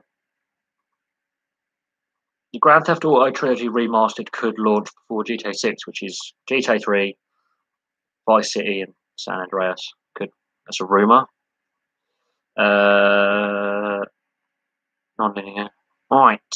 So on the 22nd of January this month, a website called Games Radar, which is pretty well known for its scoops that it does on video game production. GTA 6 release date news and rumors. GTA 6,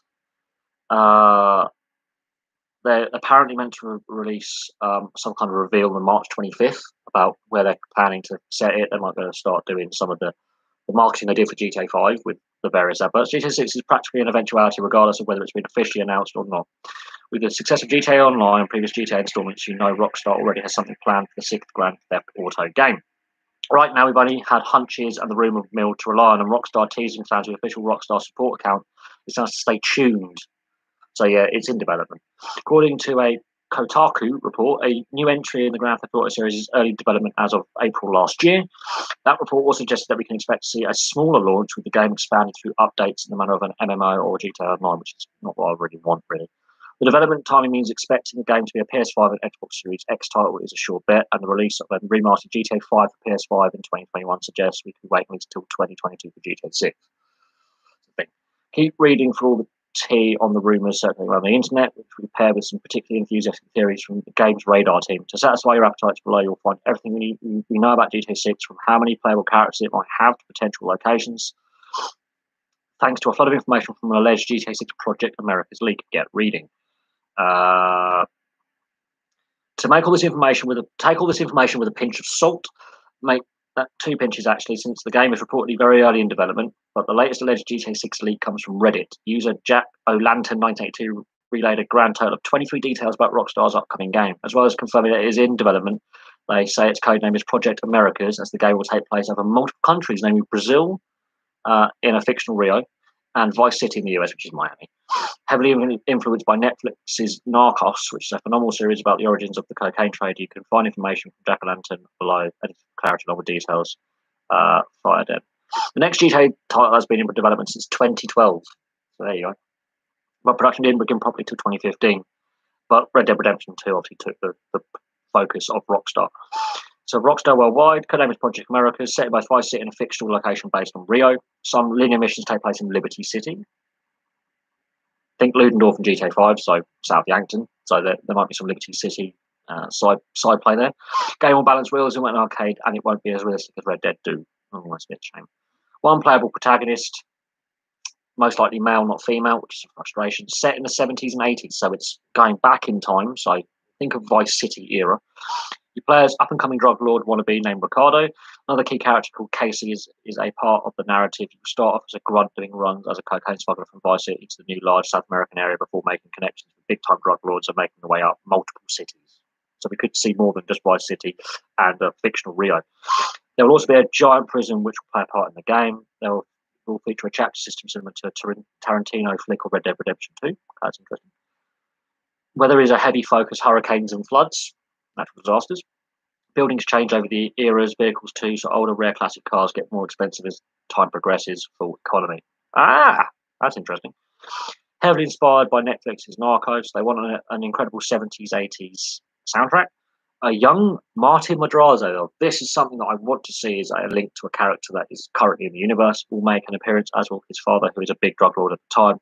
You do some missions for the Madrazo family involving hits and other gangs. That's been leaked. Drug empire building is a mechanic similar to Vice City stories, but bigger. Think the GTA Online system and dial it up to 10. You can only have weapons on your person, no arsenal in your back pocket, like Red Dead Redemption 2. Your personal vehicle will be like your horse saddle in Red Dead Redemption 2, or your equipment stored in the trunk. You can also store your body armor in the car. If you wear it, it appears no longer just as an invisible thing. Oh, okay. There'll be tons of subtle subtitle reading. Think Max Payne 3 amounts, very immersive, like watching an episode of Narcos. Whether you're in South America, don't expect to hear much English. Vice City, however, is a mix of everything, but most English. Last bit of narrative intel will discuss topics such as HIV and the immigration crisis at the time, and a fictional version of Fidel Castro. Next gen only, not PS4 or Xbox One, so PS5 and the new Xbox. GTA 6 is now their primary focus, alongside another title which might be Bully 2. Game is still in pre-alpha, so names, location details could and probably will change. No ETA and release date. Here's the leaks from Fireden, edited for Clarity 2, so that was the Reddit leak. The game is set in modern day Liberty City, so obviously there's a time from 70s, 80s to the 2020s. The beginning of the game is reminiscent of The Wire. Police officers are trying to crack down on gang drug ring based around a nightclub. There are 4 main characters, 2 police and 2 gang members. The plot then twists and goes to upstate New York, where it becomes more crime noir. I think Ozark and Breaking Bad. Yes. It will have twice the amount of dialogue as GTA 5 and a really crazy plot twist. The main storyline splits after a while. The criminal side has a sort of sandbox, build a crime empire thing. Fallout 4 meets The Sims. Not so keen on that. I'd rather just do the playable stuff. While the police side is more of a traditional action game with a little twist of LA Noir. Yes. Earliest release date is... here we go. Earliest release date is the holiday season, so sometime between October and December 2021, but possibly 2022 or 2023. So that is... What has Rockstar said about GTA 6 on the record? Rockstar's North former president teased the next series entry back in 2013 in a 4-part interview with Develop magazine, which got Rumor Mill Online started. We don't know what GTA 6 will be, but we've got some ideas, said Benzies. We've got about 45 years worth of ideas we want to do. We'll pick the right ones. It comes from the idea first. Where it's going to be set is the first question. That defines the missions you're doing, different things in LA than in New York or Miami. The map and story get worked up together, and the stories are based on how it works out, so you can layer the mission in. Of course, Benzies didn't give much away about what form GTA 6 would take, and recently left Rockstar North in very acrobatic circumstances, so he's gone. However, it is unlikely that Rockstar will rip up GTA series' tied and tested development process, where building a world comes first, with characters and structures layered on top. GTA 5 was created by 1,000 developers based across studios worldwide, so it'd be a brave move to change the template. In fact, it's probable the location's already set. We spoke about a software provider at E3 2015. Discretion is suggested for opportunities right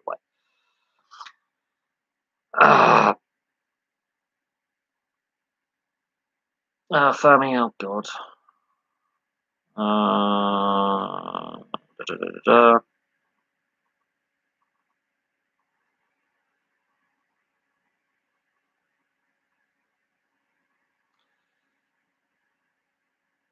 First Insight, CV, procedures. Long story short, if Rockstar announced GTA 6 the day after Red Dead Redemption 2 came out, then based on historical delays between console GTA announcements and release, it would wait about 22 months, so August 2020. Of course, Rockstar didn't do that. It didn't do anything. In fact, all we have to go on is the world that GTA 6 was early development as of April last year. That makes it difficult with any sort of release window, but we may hear at least about the game. End of this year, with 2022, most likely. It is, of course, entirely possible Rockstar that might try and minimise the window between announcement and release, but that runs contrary to everything we know about pre-release hype circles and drive for pre-orders. As physical stores continue to decline, however, surprise digital release remains more viable, if absurdly bold consideration. There are a number of wild rumours about where it will actually be released. I haven't actually watched Narcos yet. There are a number of wild rumours which we'll address in due course, but let's start with some historical insights so far. GTA games have been set in the following locations: Liberty City, GTA 3, GTA 4, Lost in the Dam, The Ballad of Gay Tony, Vice City, GTA Vice City, San Andreas, Los Santos, GTA San Andreas, and GTA 5. If history was to repeat, Vice City or Liberty City feel like the most likely candidates for a return, but it's possible the game will explore new locations, which feels likelier in the light of expectations set by GTA Online. World won't get smaller. Speaking to Rockstar's Leslie Benzies in 2013 via the YouTube GTA show GTA Folkloke, he stated that the ambition for GTA Online was to grow this one until it's the world. We're just going to add new things to it, new places all the time.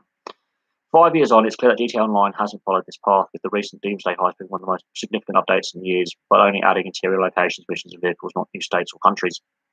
Benzies left Rockstar North officially in 2016, but has been on sabbatical for most of the prior 17 months, and his influence was less critical from mid-2014 onwards. However, it is worth considering how much of what Benzies claimed in 2013 remains true. The only limitation is the size of the disc and how much memory we've got.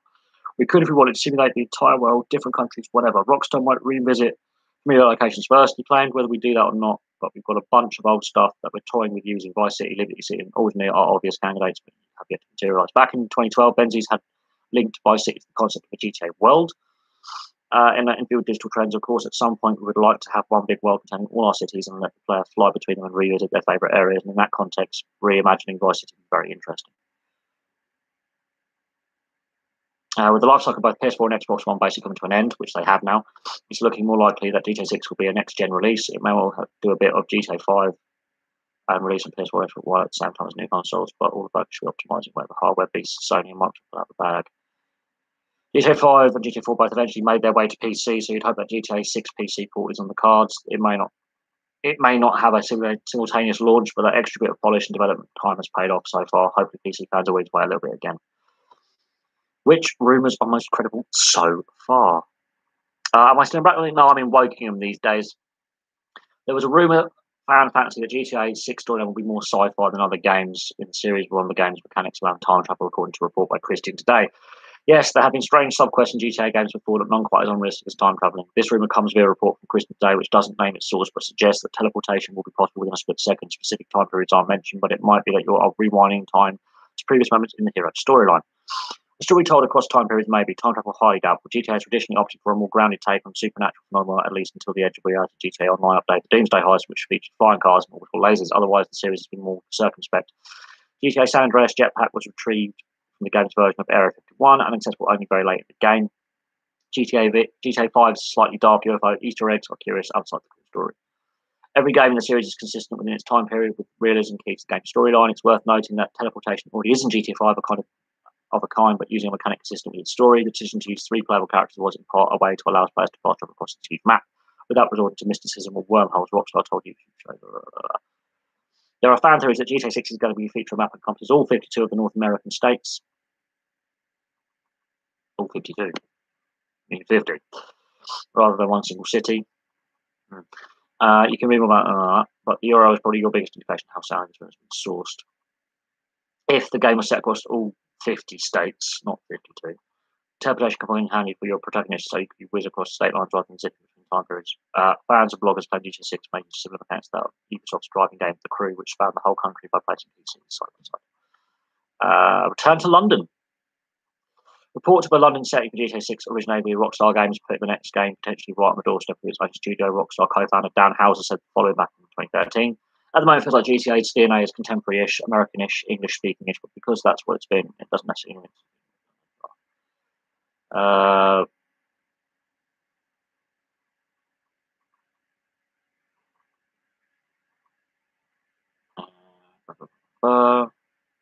Tokyo? No.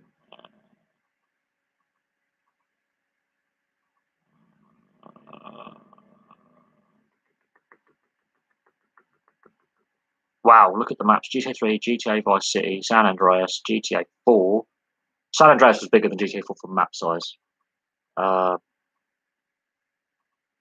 GTA 5 was huge.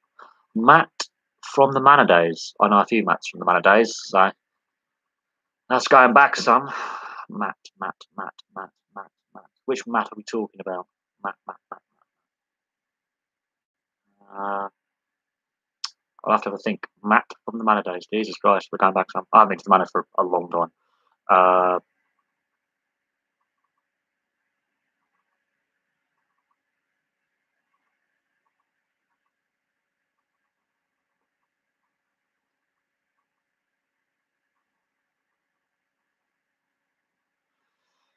Right. Will we finally get a female star as one of the GTA 6 characters? Logic and growing social political momentum suggests that at least one of the playable characters in GTA 6 will be a woman. In GTA 5, you play as 3 male protagonists, Trevor, Michael, and Franklin, but although they were key female side characters, you never got to play as one. When I asked about this in 2013, Rockstar co-founder and GTA lead writer Dan Houser told the Guardian that the team didn't really think about it at the time. That's not to say we wouldn't or we couldn't. This character is set is just what came to us. It wasn't like we've got X and Y, so we need Z. We weren't trying to do it off a checklist. I don't think we'll ever give you something that's believable. Could we do with a female lead? Of course, we haven't found the right game for it yet, but it's one of the things that we always think about. It didn't feel natural for this game, but definitely for the right game in the future with the right themes, it could be fantastic. GTA 5, there was an organic thing that came up. These were the characters that would display the themes you want to think about.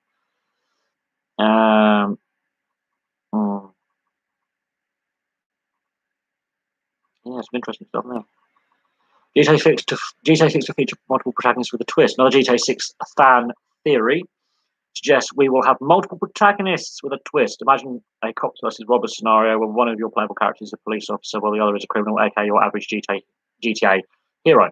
Where did this fan theory begin? Mostly from a GTA Reddit boards, but it's also a theory I thrown under in the episode. Rockstar for a grey area morality with no clear heroes or villains like a wire. Red Dead Redemption 2 is only one playable character, Arthur Morgan, rather than multiple protagonists of GTA 5. Is this supposed to be GTA 6? Not necessarily.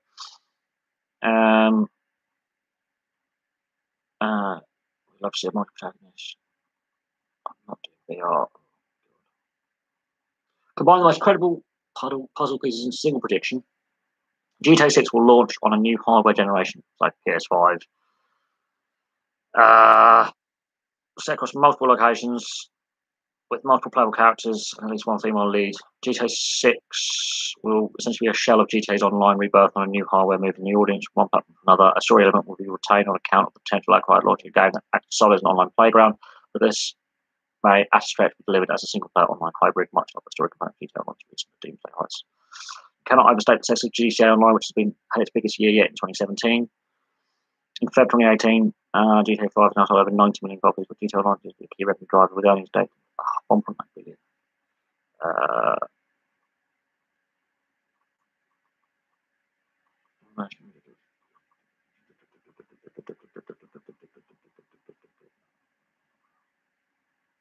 Interesting. So, talking about GTA and when it's coming, we could see a lot of interesting story arcs.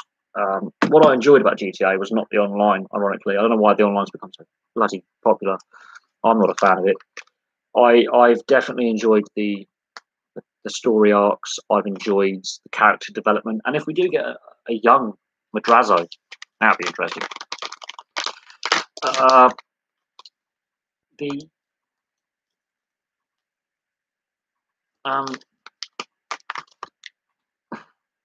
The amount of time GTA for me is one of the iconic things of my youth and growing up. And yeah, I still enjoy playing GTA 4. I've still got GTA 3 and Vice City as well, and I still enjoy playing. Do I play any of the NHL, EA Sports, or 2K games? No, I haven't played them for a good few years now. I haven't played any EA Sports games for about 3-4 years. Very disappointed with some of their later titles. There's only so much you can do with a sports title, to be brutally honest. And I haven't really enjoyed playing an EA Sports game for quite a while. I haven't played an NHL game for about, let's say, 4 years was the last one I purchased. I think 2017.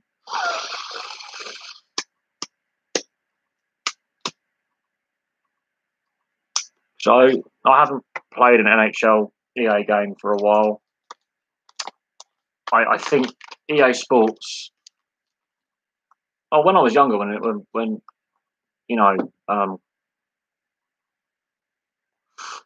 PlayStation 1, PS2, early Xbox, and they were developing, it was fine. I think you could still develop the game, but as time has worn on, I've gone off sports games. I find them less enjoyable, less.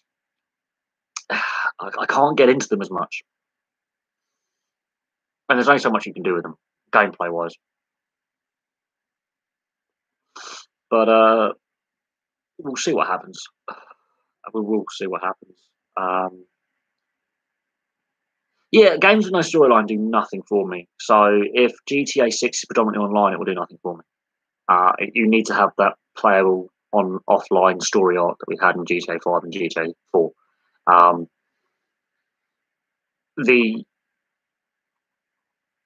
I like games with a storyline and an open world roam component. So I like things like Skyrim. I like things like GTA. I like things like Red Dead Redemption, The Witcher, because you can explore the wider wilderness, so to speak. I like my strategy games as well, but at the same time, oh fucking bloody fag, rolled this badly. At the same time, with what's available right now, I'm still more likely to play GTA 4 over current releases. I mean, Cyberpunk 2077 it's gone down like a sack of potatoes. As I say, I'm more likely to play older titles than current releases, which is one of the reasons why I haven't gamed for a while. There's nothing that's really interesting me right now. Absolutely nothing at all interesting me right now. I think with my focus being on work over the last year, and having to move several times, my focus has been elsewhere. And yes, that was a question raised earlier that, as you get older, you video game less, more responsibilities. I had responsibilities in my 20s. I was still a working man. I was still doing a factory work and things like that. But I found that over the last year or so, there's the video games industry. There's certain things I don't like about it. Really is. Have I played? I haven't played FIFA for, I think, since FIFA 12. I haven't really been interested in FIFA for years. Again, there's only so much you can do with that particular style of game. The best thing they can do is just upgrade the graphics every year a little bit. For the most part, I think that's run its course as well.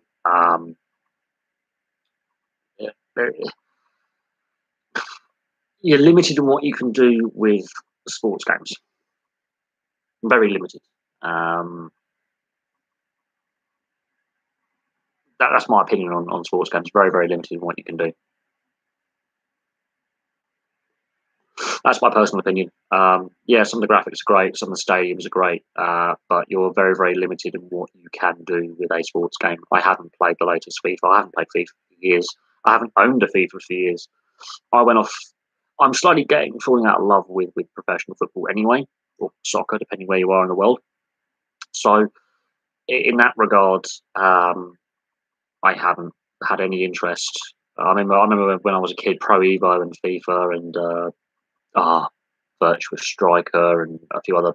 There were several football game titles out in the 90s and early 2000s that I was interested in, and then I just got bored of playing the same game every year. There's only so much you can do with the FIFA and the NHL and the NFL franchises. There's only so much you can do. It's a thing. There's only so much you can do with it. It's a thing. It's my personal preference. That's just personal preference. It's interesting. This live stream has gone on to video games and my views on them. The games I'm looking forward to is Gears of War 6 and GTA 6. They're the games I'm looking forward to in the next couple of years that are coming out. Other than that, I have no real interest. There's nothing right now that's grabbing my interest and saying, buy me, play me.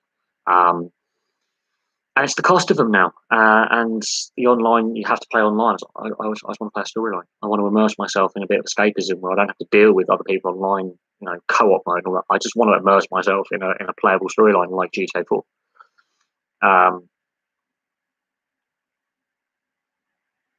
That's what I enjoy doing when I video game. Is now they give so much of this online element, which takes away a lot of the fun that I find in immersing myself in a one-player, single-player, offline, just immerse yourself in the storyline and get lost, like LA Noire, like Max Payne, like the GTAs of old. You just get lost in it and you immerse yourself, and that's the thing.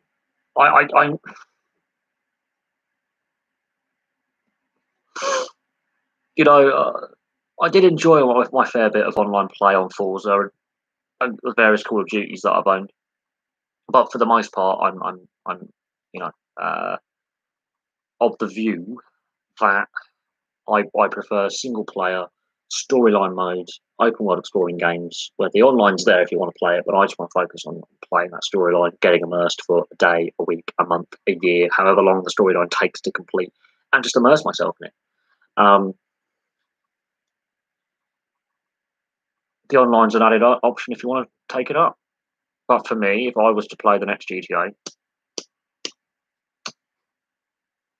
I think the online play should be an add-on and an optional extra. I think you need to immerse yourself in the storyline, and if it takes, I mean, GTA 5, I think storyline, the main storyline arc, sort of 100% completion because that's the thing you can do later on. But when I first started playing it, it took me week and a half, just to do the main base storyline. And then when I completed that main base storyline, I was like, oh, I'm exhausted. That was back in 2013. I then went back and then I did more of the secondary missions and filled in the storyline arc. I last played GTA storyline completion it took me like 3 days. I did it differently each time, and I found it less enjoyable. Whereas GTA 4, I find enjoyable every time I play it. Every time I play it. And the 2 expansion packs. I find them more enjoyable every time I play it.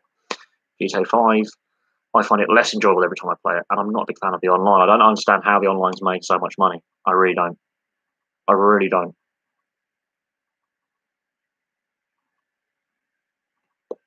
But don't get me wrong, I did enjoy GTA 5. I enjoyed GTA 4 more. If you were to give me a ranking of video games, you'll find most of them are single-player storyline games, where you can immerse yourself in that universe and just get lost and play your way through.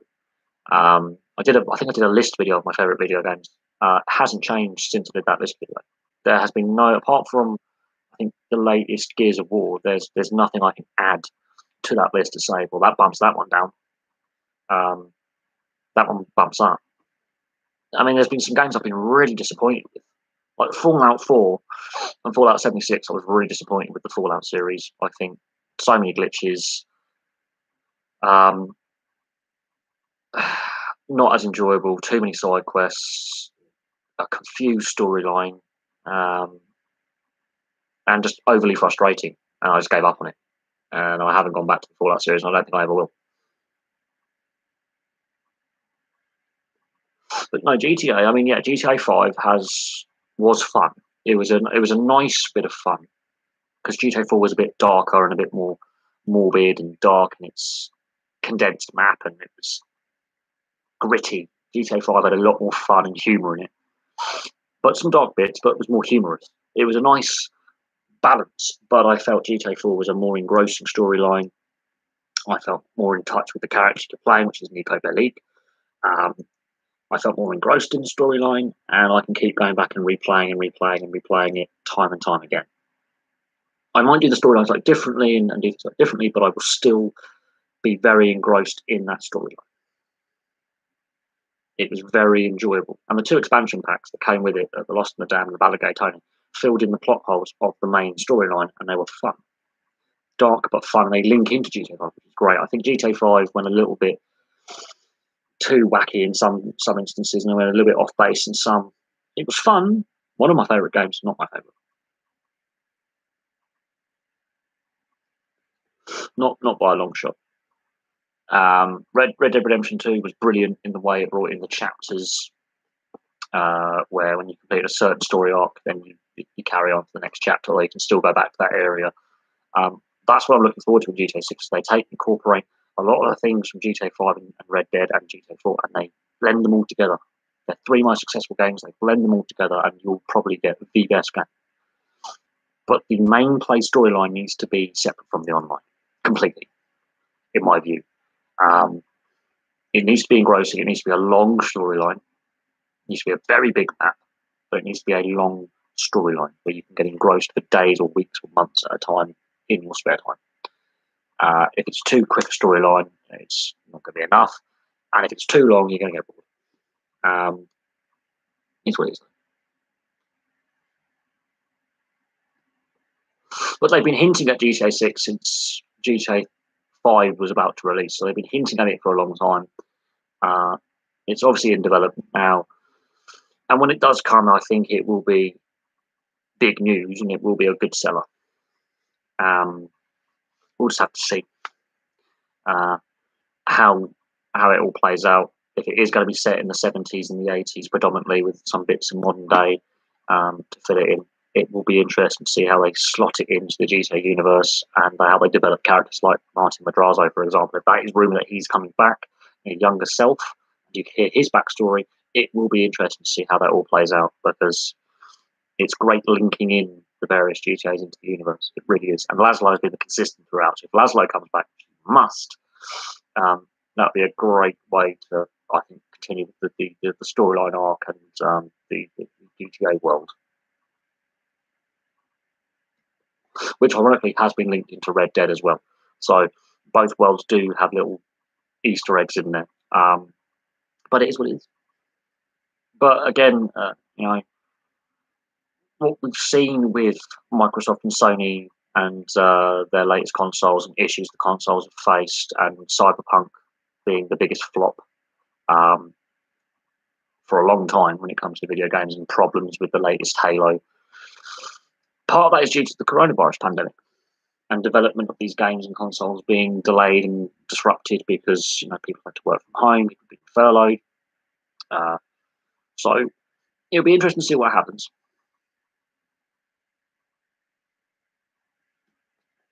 But yeah, there's certain video game franchises that I don't play anymore. There's certain style types of video game that I don't play anymore, that I just can't enjoy.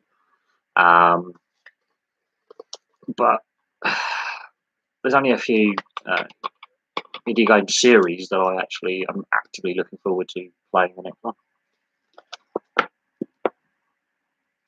And one of them is the next Gears of War. Whenever that comes out, we just don't know. And another one is the next GTA. And I'm in my 30s, and that in itself is interesting. But it is what it is. But there's a lot of things to happen between now and then, and obviously, with things economically as they are, it's going to be interesting to see when it is released, or when these games are released, and how much they cost. Because cost is a big thing that is also basically putting me off gaming at the moment. It's become very prohibitive and expensive in real terms. Back when PlayStation first came out, I was one of the first kids at school to get one. As time went on, my family weren't as well off as some of my schoolmates, and so I lagged behind. I didn't get an Xbox 360 until I think 4 months before the Xbox One was released. Initially, I couldn't justify spending the money to buy the product, and it is what it is. But we're in the next gen now. Crossplay is now a thing. There's been some issues with crossplay, and more people are switching to PC, and then they are frustrated with both Sony and Xbox when it comes to their consoles. Excuse me. And there are some PC games that are brilliant that just don't work on console, and there are some PC games that I would love to play, but I don't have a PC powerful enough, and the cost to get a gaming PC is again prohibitive.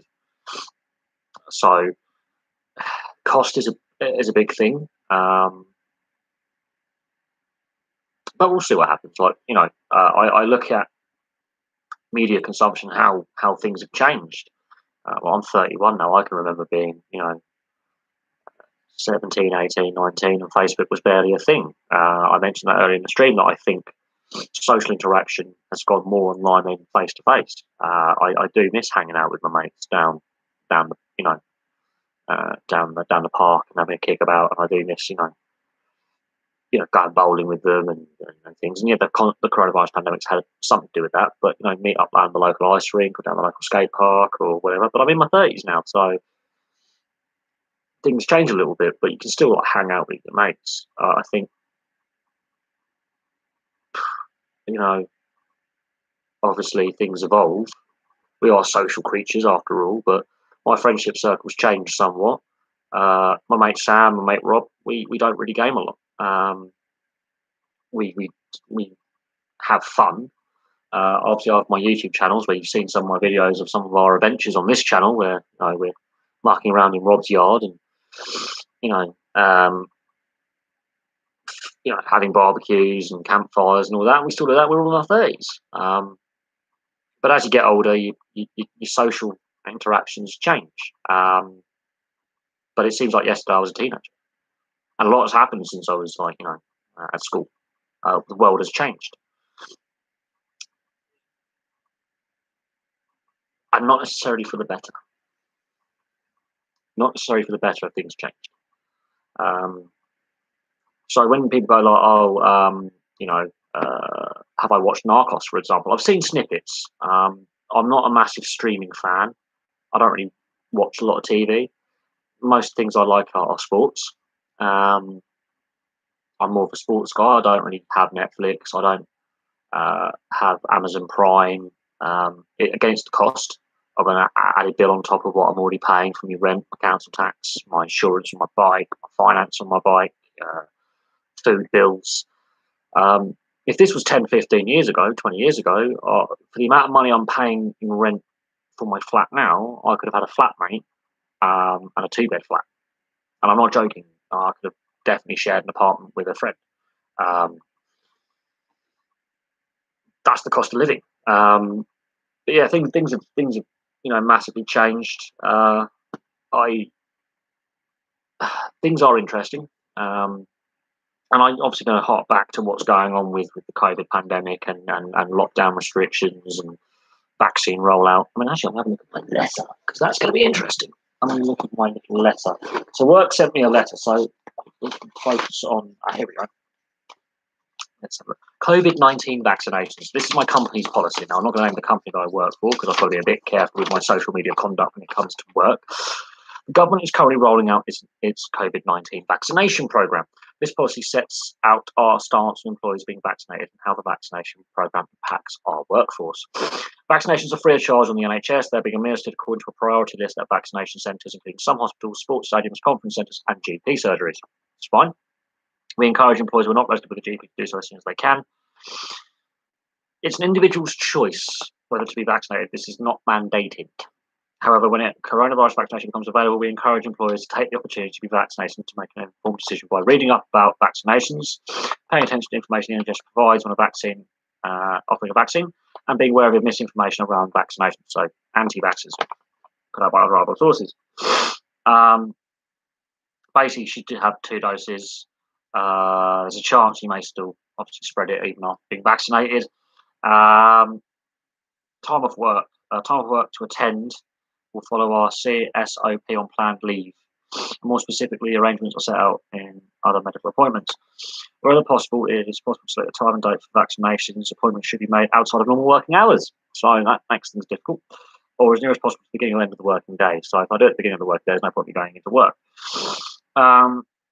Employees should obtain approval from their line manager in advance of taking time off to attend vaccination appointments and must give as much notice as possible. Line managers may ask employees to provide proof of the appointment, such as an appointment card, email, or text message.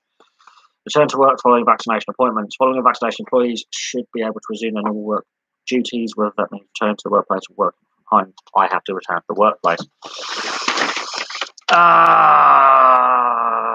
Social distancing, wearing of PPE, blah, blah, blah. Side effects. So this is the funny bit, right? Side effects. Some people may experience side effects. I love this when they put this on medical adverts. After getting the COVID-19 vaccine, these are usually mild and may include tenderness, swelling, and or redness at the injection site. That's pretty normal. Headache. Don't like having them. Muscle ache. My shoulder's buggered anyway. Feeling tired. I work crazy hours. Fever and high temperature. That is not pleasant.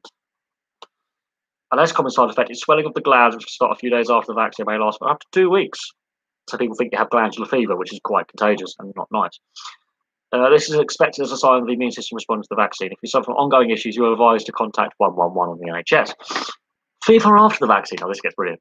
It's quite common to develop a fever after a vaccination. This normally happens within 48 hours of the vaccination and usually goes away within those 48 hours.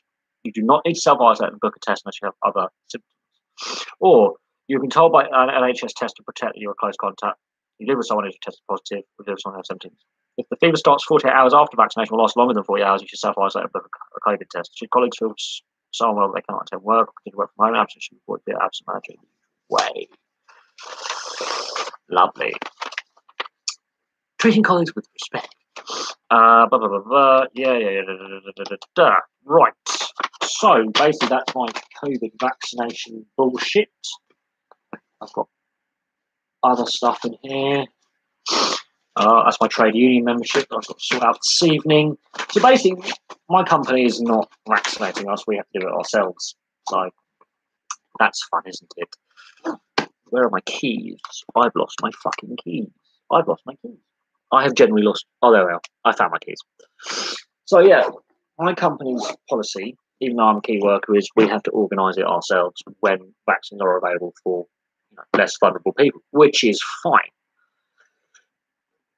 But we're pushing to have compulsory vaccinations and have it done at work. But we'll see what happens.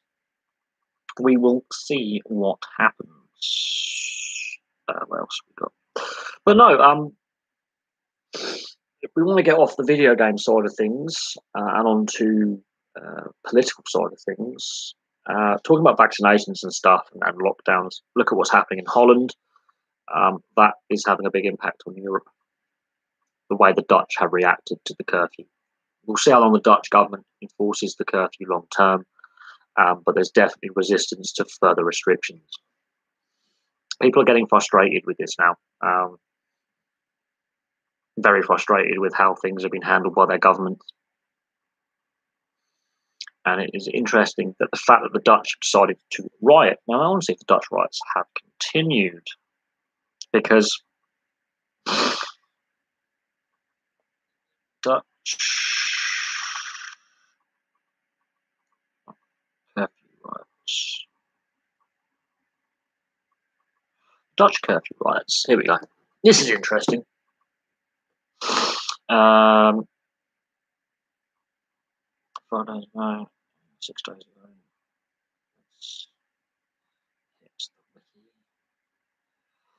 So Dutch curfew riots and whether they are continuing. The Dutch curfew riots of 2021 are a series of ongoing riots in the Netherlands that instigated as protests against the government's COVID-19 prevention measures, and specifically the 9 p.m. to 4:30 a.m. curfew that was introduced on the 23rd of January, which was basically this time last week. The police have described the events as the worst riots in the country since the 1980 coronation riots. So the worst riots in 41 years. Dutch like a good riot. They're still ongoing, a week and a day, so that's something. Injuries, 12 injured as of the 27th, and 575 or more arrested as of the 27th. Timeline. 23rd of January. In Urk, there is a place, a COVID testing centre was set on fire. So they were already protesting in a small town called Urk, which is on the coast. On the 24th, riots on Sunday, so this time last week, were more intense than the previous day. There were riots in Amsterdam, Eindhoven, The Hague, Tilburg, Venlo, Enschede, Helmond, and Roermond. In Eindhoven, the rioters set vehicles on fire and looted multiple stores in and around the city's central station. In Enschede, protesters attempted to break the windows of the Medisch Spectrum 20 hospital. More than 300 people were arrested and 2,100 fines were issued. 25th of January, 150 people were arrested during the night from the 25th to the 26th of January in Amsterdam and Rotterdam. Shops were looted and vandalised. The cities of Den Bosch, Zwolle, Amersfoort, Alkmaar, Hoorn, Gouda, Haarlem, and Veenendaal were experienced troubles, including cars being burned and police attacked with stones. 26th of January, Den Bosch, Sittard, Geleen, Stein, and Capelle aan den IJssel issued an emergency decree for the upcoming night. Beek and Echt Schusten will have an emergency decree until the 10th of February, which will allow the police to do stop and frisk without reason.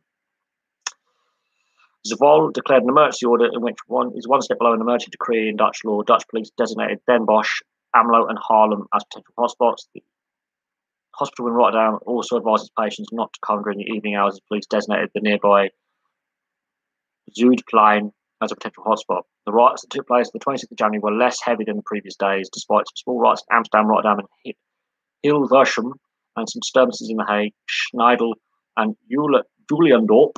Yeah, these are real places that I can't pronounce because they're Dutch. The situation in these 6 cities and villages were under control within about an hour. Many cities also saw massive support coming from their locals. Cities such as Maastricht saw its hardcore fan base from its local football club, the Angel side, gather as a reaction to the threats made by supposed rioters. A couple hundred supporters marched through the city, eventually making their way to the city centre to make a statement. We will not tolerate destruction and looting. Most of them went home at around 9 p.m. to adhere to the curfew rules. 27th of January, there were no major riots, only small disturbances in The Hague and Rotterdam. In Rotterdam, a theatre was set on fire, and on the 28th, a relatively large group of youths who were shooting fireworks in Tiel There were no more riots or services reported as of the 28th. But there's still heavy police presence, and it's interesting that they proposed a curfew back in September, the Dutch government. But they're not going to support the House of Representatives, which is the Dutch Parliament, because of the strong association with the curfew with World War II and the Nazis. 4 months later, the measure was deemed necessary as the number of infections was not declining fast enough, despite the fact that the Netherlands had been in a full lockdown since December the 14th. Furthermore, the variant of the virus, which we've had here in the UK, continues to spread across the country, raising concerns for a potential third wave of infections. The Prime Minister, Mark Rutte, who's basically, in charge of a government that doesn't really exist because his government basically resigned en masse the other week due to a benefit scandal, which I've discussed before, announced his plan to reduce a 8:30 to 4:30 curfew at a press conference. On the 21st of January, a majority in the House of Representatives voted to support the proposal after a motion to postpone the curfew to 9 p.m, so half hour. Had been adopted, the curfew would be in effect from the 23rd of January to at least the 10th of February. So there's another 11 days of this. Non-violent protests against the government's COVID protection measures have taken place on several occasions prior to the announcement of the curfew. However, on the 24th, illegal demonstrations against the curfew in Amsterdam and Eindhoven escalated to violent riots in response to police interventions. Calls to riot were subject to on social media, leading to riots in other places as well. So there you go. Reactions. The Prime Minister told reporters that the recent events had nothing to do with protests. This is criminal violence and will be treated as such. Minister of Finance, Rupert Hoekstra. Wow, that's a weird name. The Minister of Finance basically said that the riots would not make the government capitulate to a few idiots. Minister of Justice and Security, Ferdinand Grapperhaus, that's a cool name, said the same. Apparently, small groups find it necessary to riot, but this is not because of the corona policy, because you don't have a shop for that. Grapperhaus added that the police and the Koninklijke Macht, I think that's the military police, were cracking down on the rioters. They'll be subject to summary judgment and can face unconditional prison sentences. Geert Wilders, who is the far-right leader, and Jesse Klaver, who is the Greens leader, respectfully accused each other of inciting the riots. Jesse Klaver accused Geert Wilders of inciting people to riot, while Geert Wilders demanded that Jesse Klaver remove his party's rank and file from the Schilderswijk, a neighbourhood where the riots happened. The Mayor of Eindhoven, John Joritsma, said that if we continue down this way, we'll head to a civil war. Well, that's strong rhetoric. The Mayor of Rotterdam, Ahmed Aboutaleb, released, he's the first Muslim mayor in Holland, released a video in which he directly addressed the rioters. He asked if they felt proud to have destroyed their own hometown and promised them police would crack down on them. He went on to applaud the real heroes of the city's history that rebuilt the city after the Rotterdam Blitz instead of destroying it. To the entrepreneurs whose establishments were damaged, he promised to work together with insurance companies to support them. A spokesperson for the Dutch Armed Forces stated that the Royal Netherlands Army had not yet been asked to help curb the riots. However, if the armed forces were asked to help, it would be limited to logistical and material support. There's some pretty strong rhetoric coming out from the politicians in Holland to do with the riots, but this was a fear that a lot of people had, that the stricter the measures were brought in and the longer they lasted, the more there'll be resistance from civilians. We live in democracies. We've seen anti-mask protests. We've seen protests against the handling of the COVID pandemic. We've seen other social issues take place, but the Dutch have decided to go into full-blown riot mode and quite nasty protests. It is interesting that about 18% of the Dutch population don't agree with the government's curfew policy. And it's also interesting that the Dutch government waited 4 months before actually bringing the policy in. They considered it back in September and decided against it. And the Dutch parliament voted it down. So it is interesting to see what's happening in Holland. It seems to have quietened down. But as someone who lives in the UK, and I have very little faith in our government's handling of the situation either. And I've been quite open about that with my friends. And you look on the sports channel and fans in attendance, sports being suspended, all that kind of stuff. I've made it quite clear that there seems to be no universal direction from the politicians, the industry leaders, community leaders. There's no universal direction or policy. It's all haphazard and all over the place. And it leads to things like this. Because there's no strong direction from government and the rules are very confusing and haphazardly being implemented, and the negative stories of the press keep circulating. you look at countries like Australia and New Zealand that have dealt with the pandemic a lot better than others in Europe, especially. And you look how successful they've been in not only national government but regional governments as well, because there's Australia's got states and territories, and they have their own COVID lockdown rules. And they still have some kind of universal direction from national government. The UK, there's a debate about the rules in Wales, England, Scotland, and Northern Ireland. There's 4 parliaments to sort out. There's local elected mayors to sort out. There's clearly, especially a subsection of society, predominantly young, like my age group, who are just flouting the rules because they just don't care. And social media has had a massive part to play in this. There's a lot of false information out there online. A lot of these illegal gatherings and protests and Holland riots have been, again, instigated by social media. And people are encouraged to do the things they've done. And what this reminds me in Holland is very similar to what happened a decade ago in London and other cities in the UK with the riots in the summer of 2011, a decade ago, where, again, a significant proportion of the population got a bit fighty. And there were reasons for that. A lot of it was to do with how the police dealt with minority groups, how the police dealt with firearms offences, how the police dealt with deprived areas, funding of deprived areas. And what we're seeing in Holland is again, mostly youth, mostly from deprived areas. They are angry for a variety of reasons. And this curfew was the spark that set off the riots.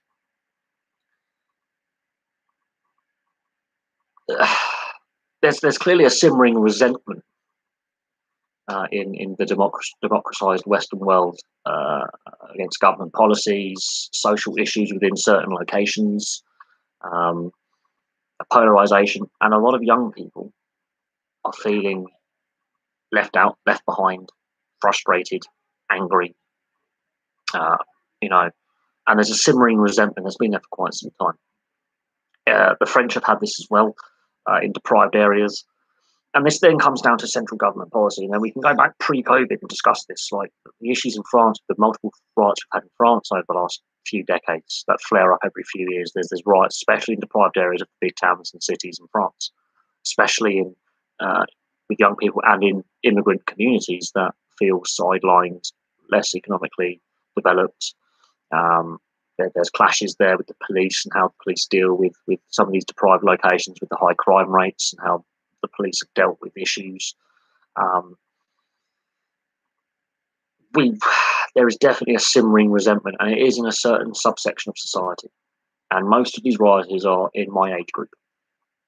They're being activated by social media. They are frustrated with a variety of things. It just needs one thing to trigger the outpouring of anger. And the fear was and it has been stated during the press releases of the British government, the Canadian government, the Australian government, advisors have said we may have civil disturbances the longer these lockdowns and restrictive measures are in place. And I've had this discussion with work colleagues. I've had this discussion with my neighbour Adam, who has to work from home. He doesn't mind working from home, but he's a bit frustrated that he doesn't really kind of do things, go out, socialise. Three of us, my neighbour Jamie upstairs, my neighbour Adam next door, we were planning at some point when pubs were open to just have a pub meal, go to the pub, Woking or something. Let's go for a couple of pints, have a social kind of gathering. And then when we were planning it, they shut all the pubs down again. So there is a lingering frustration. Business owners are getting frustrated because they're losing money. They have to lay staff off. There's the way COVID's hit. There was lingering resentment before. There was an undercurrent of frustration, polarization with people, with politics, and social media has had a massive part to play in that. Now, I'm apolitical. I now vote for independence. I don't vote for a political party anymore. I feel that the mainstream parties across the board here in this country, in the UK, don't represent me. They don't represent what I think the people need. And you look at the government and the opposition parties that we have and the members of parliament we have in the UK, it is not as good as what it was when I first was able to vote in 2008. The quality of politician we have is weaker. The quality of governance we have is not on the same standard that what it was a decade or so ago. I don't know how other people feel around the world. I know we have an Australian viewer in the chat. I don't know how you feel about your state and national government in Australia. The Australian government took a big hit with their response to the bushfires this time last year. They were getting hammered by angry residents of the areas affected, going, well, where's the help? And then COVID hit, and that made obviously the recovery a lot more difficult. But there clearly is a resentment. I mean, I look at America as the barometer of democracy, right? Well, we claim it's the barometer of democracy. And look at the Trump years, the build up to his election, and the aftermath of Biden's election, and then the period of time when Trump is president. There's a lot of divisiveness in US society. There's been some very nasty riots in the US. And you look at it and you go, wow, like, how have these things escalated so badly? There's clearly a division between the East and West Coast.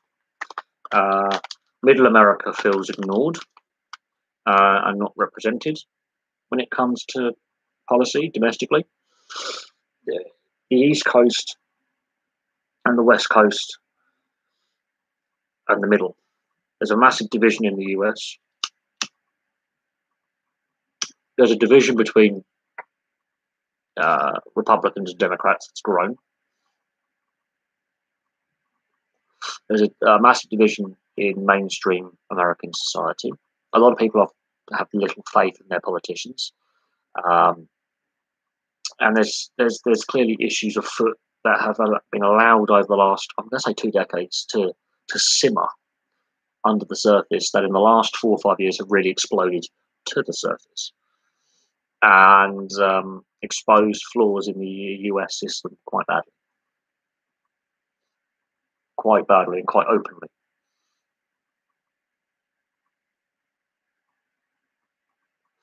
I look here in the UK, and we've had the debate about England, the UK's membership of Europe, and that's been very divisive. Government policy domestically has been quite divisive. And again, in the last, I'm going to say 12, 14 years, it's been simmering and it's been building and it's burst. So it's interesting. We're at a crossroads in our society, massive crossroads. Some people have got very, very wealthy out of very difficult economic times for a lot of working class people. Very wealthy. The wealth gap between the working classes and the wealthiest is growing, and has grown massively. Economic policy has been questioned and continues to be questioned. The industrial policy going forward, long term, energy policy. But a lot of that is a new point when it comes to social policies on the ground. So I'll be interested to see how people feel about how they feel. What's happened to Greece? Greece is an interesting one. So the Eurozone crisis that basically happened after 2008. In around 2010, the Eurozone had its massive crisis. Basically, post 2008, Ireland was the first country to have financial problems because a lot of their economy was based on property ownership. Property prices collapsed because in Ireland, much like most of the Western world, people were basically given mortgages they shouldn't have had, given loans they couldn't repay. When times were good, people invested in property. So 90% of Irish citizens of voting age were property owners. 90% of adults own their own property in Ireland. Um, Property prices now, you've got mansions that were worth millions of euros that are now worth a couple of 100,000 at most. So the property prices collapsed. So people who invested in property have lost a lot of money. Um, that then spread to other EU Eurozone countries. God, this flag is struggling to smoke. Greece had a much weaker economic base. The Athens Olympics has actually put a heavy burden on the Greek central government. Greece had a lot of government debt, similar with Italy and Spain and Portugal. Portugal survived all right. Spain, bits of the Spanish economy are wrecked, and COVID isn't helping. Greece was heavily reliant on two industries. Two industries in Greece are profitable before COVID: pharmaceuticals and tourism.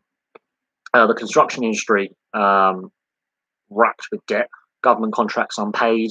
The 2004 Olympics put a heavy burden on the Greek treasury,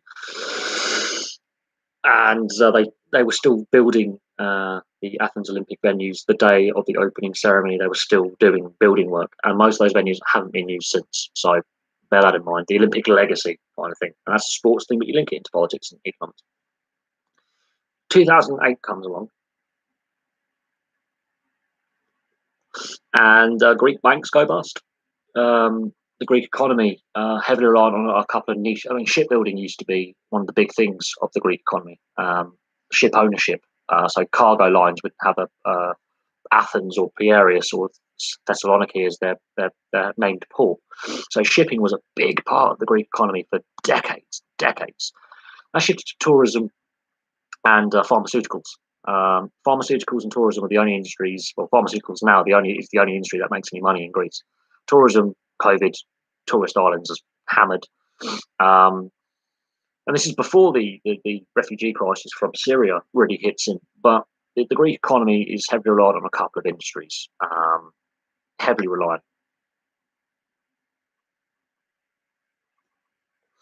The EU Central Bank and the EU itself put upon some hefty. If people think in the UK austerity measures under the coalition government of 2010 to 2015 were bad, they were pretty benign compared to what happened to Greece and Spain and Italy. Italy have gone through several governments since 2008, multiple prime ministers: Prodi, Berlusconi, Monti, a whole host of prime ministers. Spain, there's growing unrest in Basque Country and Catalonia, and they are key industrial areas in Spain. So Spain's in a little bit of a crisis still politically. The Spain construction industry just shut down overnight, like literally. They were building these new towns, and drop me fucking fuck in the ash, Jesus. So the Spanish economy, there was a construction boom, and Top Gear. When Clarkson, May, and Hammond were still on it, they went to do one of the special episodes, and they're driving around an airport that's abandoned. They built this airport with no flights going there. Huge sections of this Madrid suburb, they built these buildings and they're unoccupied. Offices, apartment blocks, houses, factories. So what happened, not just Greece, but a lot of Southern Europe had banked on things still being good and taking the tourist money and the investment from Northern Europe into factories and hotels and a whole host of things. And then the Eurozone crisis hits. Now, the Eurozone crisis is some of the economies have signed up to the euro, which is a political currency, not an economic one. It's a flawed currency that will have another financial run at some point. It'll be interesting to see how the economies, especially Greece and Spain, which are heavily reliant on tourism, bounce back from COVID. The Greek economy is in tatters even now. Pensioners aren't getting their pensions. Public sector workers aren't getting paid. Unemployment skyrocketing. Greece is in a very bad state. It's become very politically volatile as well. Basically, the Eurozone crisis happened. They were forced to put in some very strict austerity policies that were very unpopular. The country lurched from crisis to crisis, and the European central banks printed money. The Eurozone crisis has abated somewhat in some countries, and then COVID hit. It will be interesting to see what happens in the next 12 to 18 months, especially in places like Greece. The unemployment rate has skyrocketed. Economic output has just dropped off a cliff. And before COVID, there was only two industries that were viable in Greece that were making any money, and that was pharmaceuticals and transportation is another one. So shipping is still vitally important. There's still a lot of goods come into the EU from outside the EU via Piraeus, which is the port of Athens. So the Greek ports are still importing a lot of stuff, but the port workers, some of whom are state employed, aren't getting paid. A lot of strikes. People's savings are worthless. The Greek government can't set its interest rates. They're set from the European Central Bank, which is a flaw with the Euro system. Pensioners can't even afford to heat their homes. And then the refugee crisis hits on top of that. The Greeks weren't given much support from the rest of the EU, and they were overwhelmed. And they've got to pay for that. Greece has run out of money, basically. It didn't have the most diverse economy to begin with, but the Eurozone crisis starts in Ireland and then spreads to other weak economies across Europe. Now, Ireland's recovered to a certain point, but property prices are still destroyed. If you're a property owner in Ireland, you've lost on your investment, unless you bought the property really, really cheap and it's still worth more than what it was pre-crash when you purchased it. If you bought your property in Ireland in a very cheap location, so let's say in West Ireland, if you bought a property in Dublin or Cork or one of the big towns and cities, it's now worthless. Property prices are worth nothing. There are mansions going up for sale for like €1,000 because the owners have lost all their money, bankrupt, they have to sell their assets.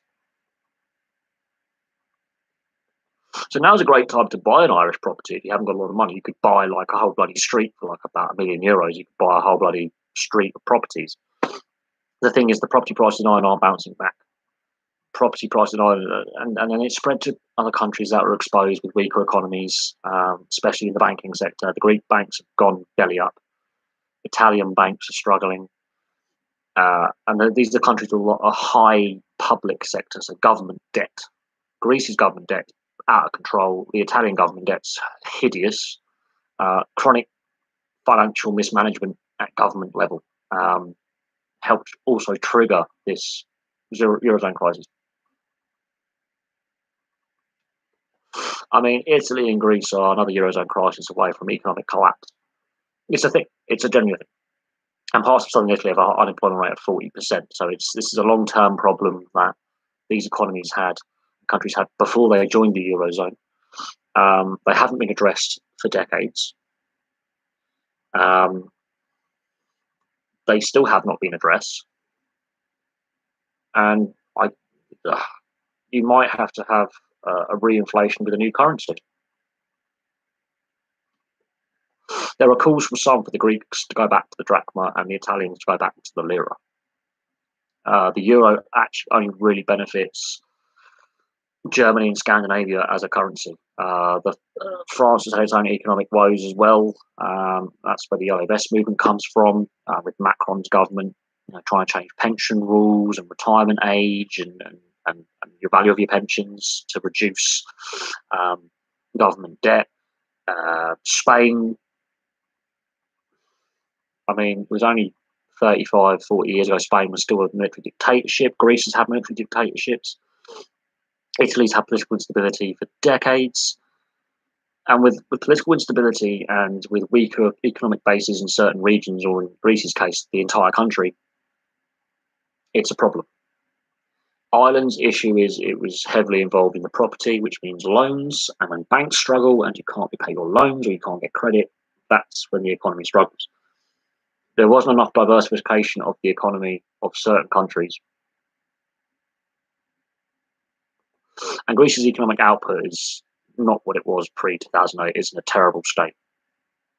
The only thing keeping Greece buoyant before COVID was tourism and pharmaceuticals. Now, pharmaceuticals is the only industry in Greece that's making any money right now because of COVID vaccine development, and medical, you know, machinery and things like that, and medicine production.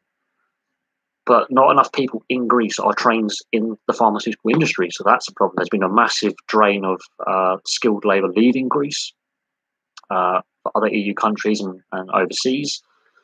So there's an issue. There's a growing issue with youth unemployment long term. Some people have never had a job, and it's not with lack of trying. There's no jobs available, and yeah, Greece is in a very, very bad place. What's happened to Greece is, well, it's there. The country exists, but it's basically bankrupt. And I'm not sure how certain members of the German society feel about bailing out countries that have had poor economic policies. And then that's where this is one of the problems that the EU faces, is they want all EU member states to eventually sign up to the euro, which is a flawed currency. And it means countries can't set their own interest rates and have less say on their economic policy, which is a problem. The political side of the EU is the issue, and unfortunately for Greece especially, it became a political punching bag in Brussels because the government became very unpopular with its austerity policies. Ironically, the Greek people want to keep the euro as a currency, which I find really weird. The Greek economy is not set up for the euro on exchange rate and inflation and price controls and economic base. This is where the euro as a currency is flawed. I've got friends from Greece. My friend Angelos is from Athens. There's a reason why he's living in the UK. He can earn more money here. He has, he's earned a better living here. He's made his home here. For the same job he would do in Greece, he will earn twice as much here. That tells you something. The average wage in Greece is not very high. He's got better job prospects here because he's multilingual. He's an intelligent guy.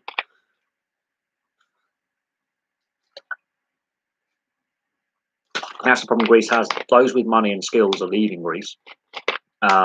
Similar with Eastern Europe, which is why a lot of the Eastern European countries haven't signed up for the euro.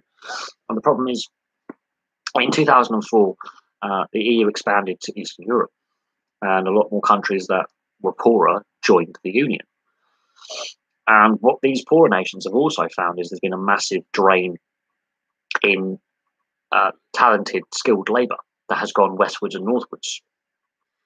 So where I'm working now, we have Romanians and Poles working for us. Where I worked before, we had Romanians and Polish drivers and working at my depot. Some of them have been here for years, though, so and they were good at their job, but they had obviously come here because they could earn more money.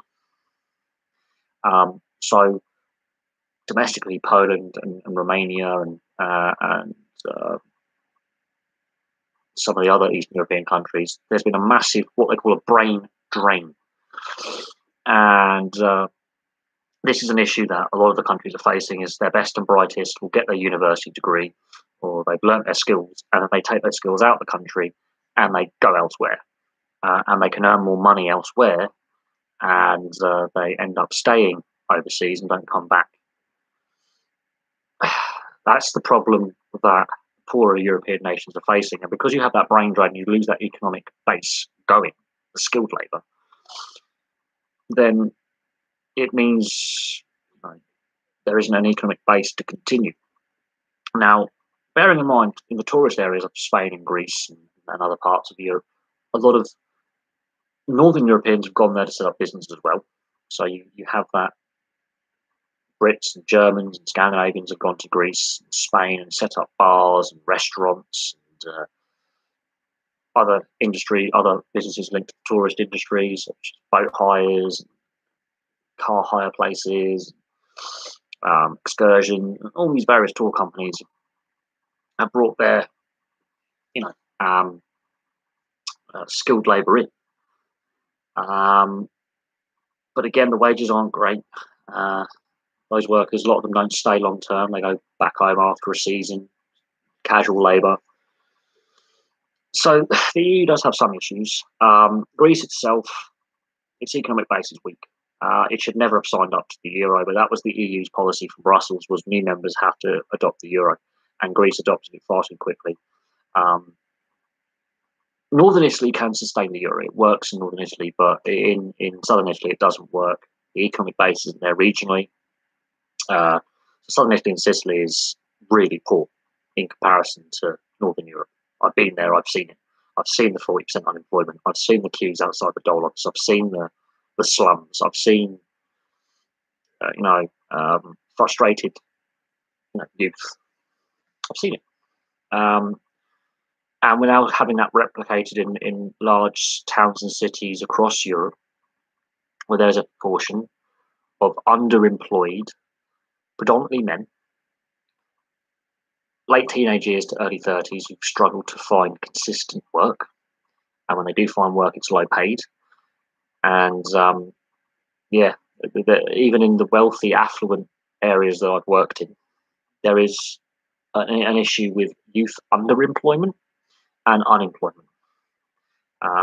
Doesn't matter if you're in a wealthy location where the average salary is high, or if you're in a larger urban area where the average salary is lower, there is still issues with underemployment. And it is in the younger age groups. They have been most hard hit by the COVID pandemic, job-wise, and they've been hit by the economic downturn following the 2008 crash. And Greece is a prime example of that.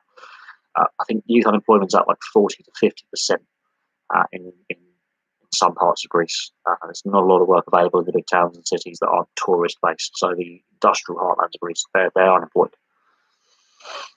And because of an economic downturn, there's less goods coming through the ports. There's less work available on the docks. There's less work available in the factories. There's less work available just generally in retail, and it has an impact long term when down the road in 20 years' time, there's going to be a generation. They all have kids. Their kids will have kids.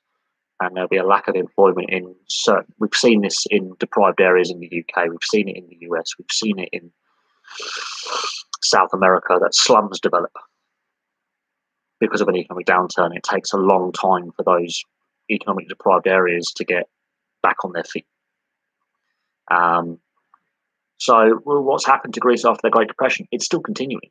Let's have a look at Greek economic output. It's interesting because it's an interesting question. I wasn't expecting to have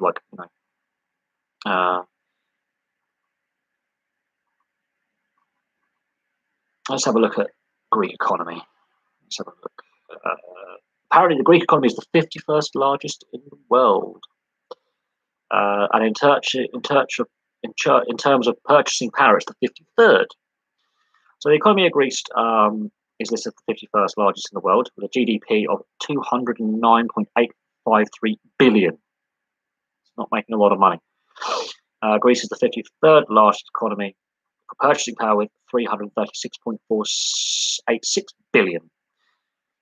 It's the 16th largest economy in the EU, so it's dropped down the list of economies in the European Union. And the average salary is about $19,500. It's not great. Population's gone down. The GDP's gone down. GDP growth. Okay. So, GDP growth last year dropped by 11.7%. They're in recession right now. Average salaries have gone down as of what was last recorded in 2019. Agriculture, so the big portions of their economy. Agriculture makes up only 4.1%. So agriculture doesn't make a lot of their economy anymore. It used to make a lot of money. Industry, 16.9%, and services, which includes tourism, at 79.1%. That was in 2017. Inflation, they're in negative inflation. They're in deflation right now of minus 2.3%, which long term is not good for an economy, which is bad. In overall terms, inflation was below 1% in 2018 and 2019, and overall is at 0.2%. 6% negative overall in the whole of 2020 estimated. Right, population below poverty line. Now, this is the massive, scary statistic. As of 2019, so pre-COVID, it was at 30%. Were living on or below the poverty line or social exclusion. It's got a very high human development index, which is good. Its labour force is there's a 61.2% employment rate, so 39% unemployment. Ouch. Nearly 40% unemployment. That's scary. 12%, 12.5% are employed in agriculture, 15% in industry, and 72.4% in services, which includes tourism. That's a 2015 estimate, and that's during the height of the crisis. Okay, unemployment. So bearing in mind, you've got pensioners in there, 16.7% as of October last year, total. Youth unemployment. As of May last year, so this is early on in the COVID pandemic, 37.5% youth unemployment. That includes 15 to 24-year-olds. So that's where you're going to have the long-term unemployment issues. Average salary in 2018 was going up, and average net salary after tax was going up. Median net salary was going up. This was all based on 2018 and 2019 numbers. So if you look at 2020, gone. Main industries: shipping and shipbuilding is fourth overall. Tourism, food and tobacco processing, textiles, chemicals, metal products, and mining, petroleum. Exports account for 33.86 billion. They've got exports, goods, and everything like that. Main export partners: Italy, Germany, Turkey, Cyprus, Bulgaria, and Lebanon. That's from 2017. Imports are actually worth more than exports, so they actually spend more on importing goods than exporting them. So there's a trade deficit there, which is a problem. Yes, when the manor reopens, I would happily go to the pub. We'll have to see what happens, obviously. But yeah, I'm more than happy to go to the pub when things reopen. Just get hold of me on Facebook. Just drop us a message on Facebook, and we'll sort something out. Major import partners for Greece. So let's go back to Greece. Major import partners: Germany makes up 10% of imports. Italy just over 8%. Russia 37%. Iraq makes up a fair bit. South Korea, China, Netherlands, and France. As of 2017. Wow. What a debt there. Gross debt: 436 billion as of 2016. That's gone up. Public debt: oh Christ, 337.5 billion in government debt. That is scary. That's gone up.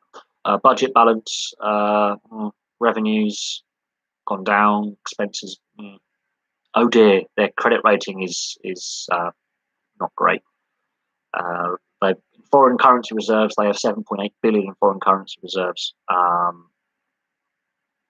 Wow, their productivity is the lowest in the EU OECD as of 2015. That's not good. Tax, wealth, largest labour currency. Obviously, the drachma was the currency until 2002. After the Marshall Treaty in 92, they signed. Obviously, that was signed later on by Greece when they joined in 95. They applied to join the Eurozone, which they did. Greece joined the Eurozone in 2001 during the first, with the adoption of the euro at a fixed exchange rate with the old Deutschmark. On the 1st January, it became a physical currency, and then you could trade in your drachma for the euro until 2012. Actually, if you had drachma notes, you could trade them in and get euros until 2012. That's weird. Before the adoption of the euro, this is really interesting. This is something I didn't know. Prior to the adoption of the euro, 64% of Greek citizens viewed the new currency with a thumbs up, so more than 2/3. But in February 2005, that figure had fallen to 26%, and it fell further to 20% in 2005, in June. Since 2010, the figure has risen again, and a survey on September 2011 showed that 63% of Greek citizens viewed the euro positively.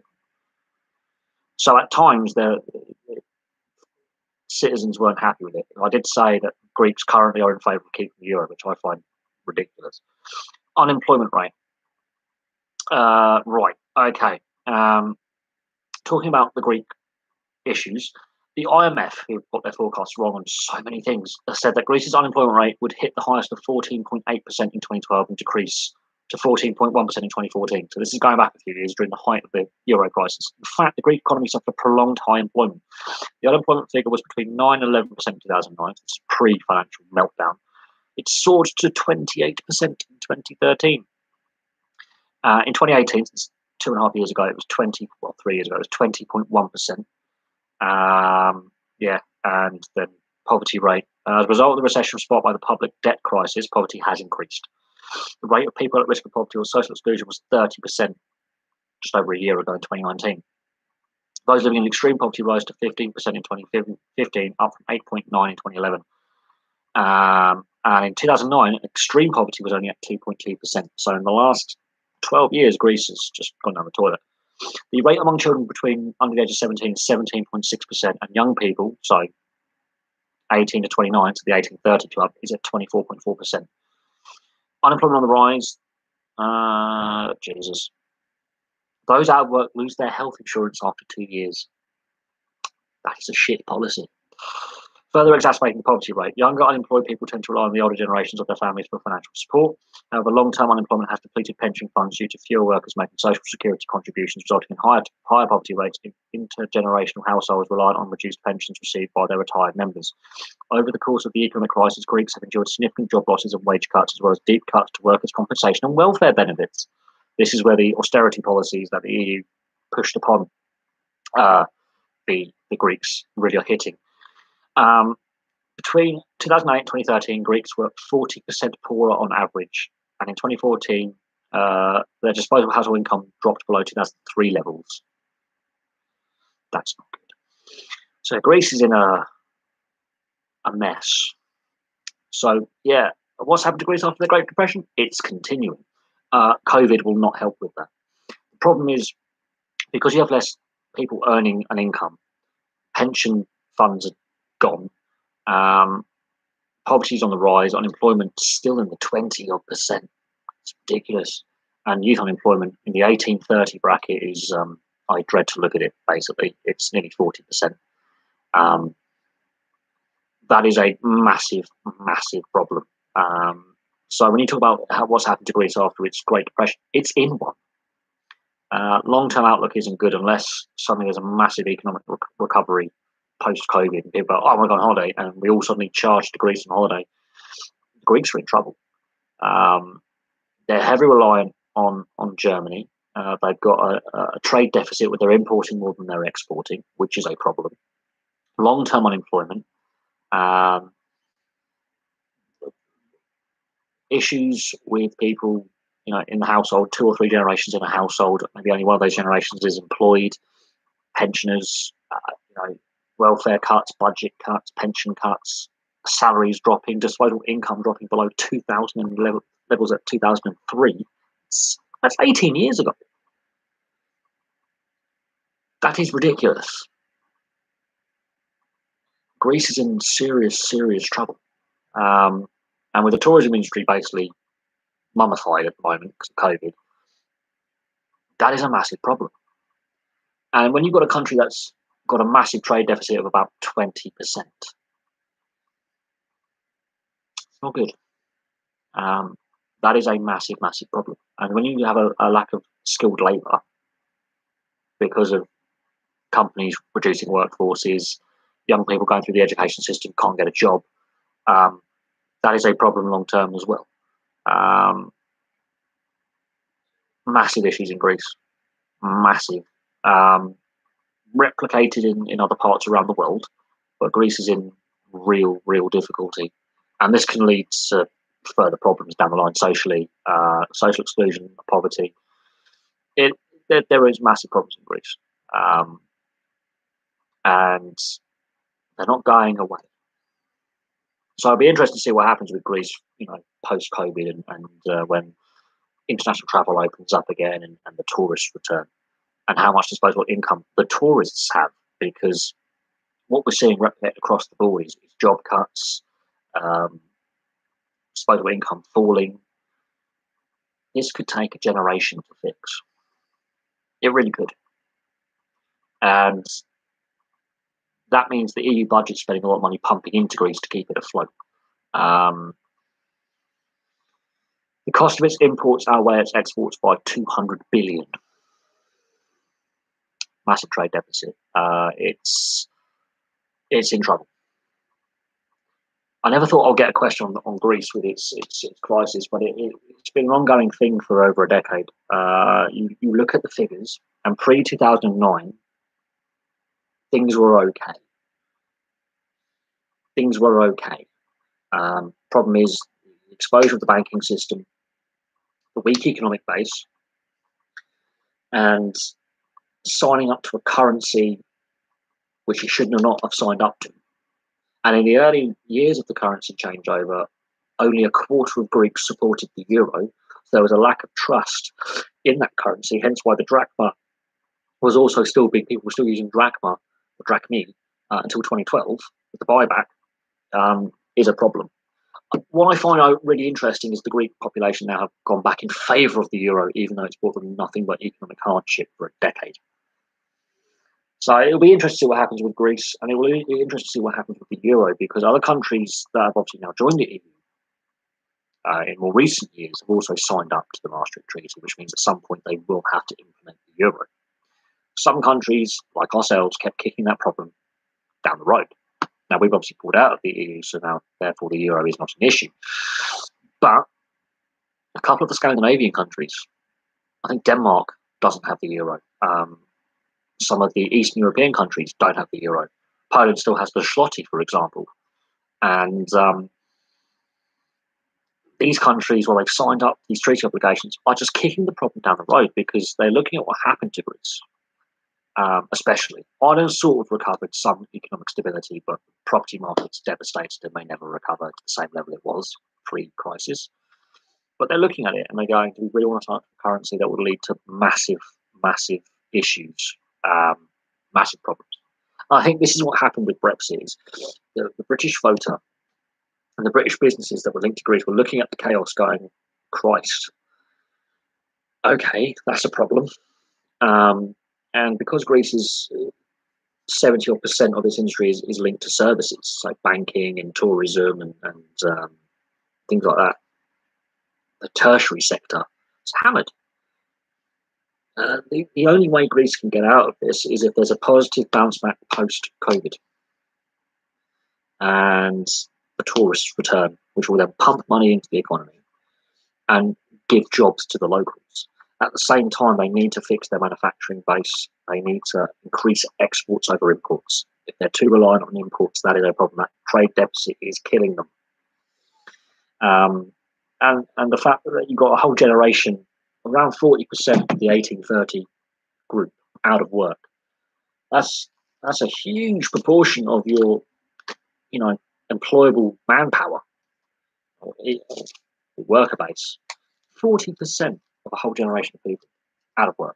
Pensions, not great. If you're out of work for more than 2 years, you lose your health insurance. It's harder for healthcare. And these issues aren't going away. They're still there. They're not being dealt with. And then COVID comes along, which has led to further strains on an already weakened economy. Productivity is the lowest out of the EU. It's falling down the rank of ranked economies. It's in trouble. Greece is in massive, massive trouble.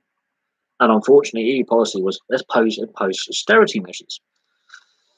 And that led to a lot of unrest and anger towards the EU, but then the Greek citizens wanted to keep the euro, which I find absolutely bizarre because the only other option is they bring back the drachma or another currency. And other EU states don't want that to happen because they've now invested in Greece by pumping in emergency loans and emergency grants. But I can't see long term how Greece can survive as an economy without a complete economic collapse. And this is one of the things that could happen out of COVID is some economies could just be devastated. But Greece was having problems long before COVID. Massive public sector debt, massive. A financial flight with those who had money left, those who had the skills. If they've got skills, they leave. Not being able to get a job once you finished your secondary or tertiary education It doesn't matter if you've gone to university or not. If you can't get a job and you're on benefits, you're not paying tax. There's less social security contributions going into the Greek coffers. They're making less money out of tax revenue. Budget cuts across the board. Police officers are going unpaid. State employees are going unpaid. It's a problem. So long-term, Greece is in trouble. The Greek economic crisis, while we've got through the worst of the Eurozone crisis for now, they haven't recovered as well as some of the other countries like Ireland, which has sort of bounced back to a point until COVID hit, where there was a brief period of recession. Greece is still in one. And it'll be interesting to see post 2021 long term what happens with Greece, because there's massive issues there, which could take a generation to fix. And that's the problem. You look at its exports to imports, and it's more reliant on importing goods than exporting them. That is a problem. Massive problem. Not good.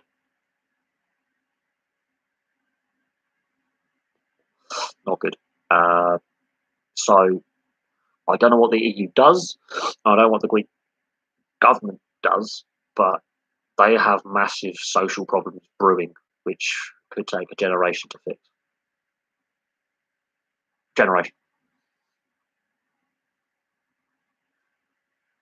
And in my lifetime, may never be fixed, because their economic base has been completely trashed. And while there's a fair bit of support for the euro currency, that's part of the problem that they have. They should never have signed up to it.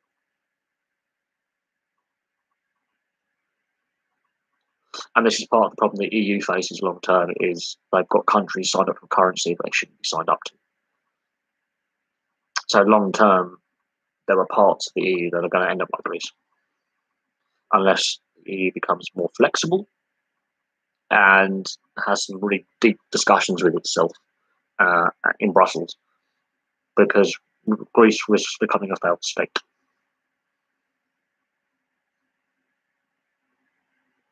Another problem is massive problems with tax evasion and corruption, but Greece does risk becoming a massive failed state.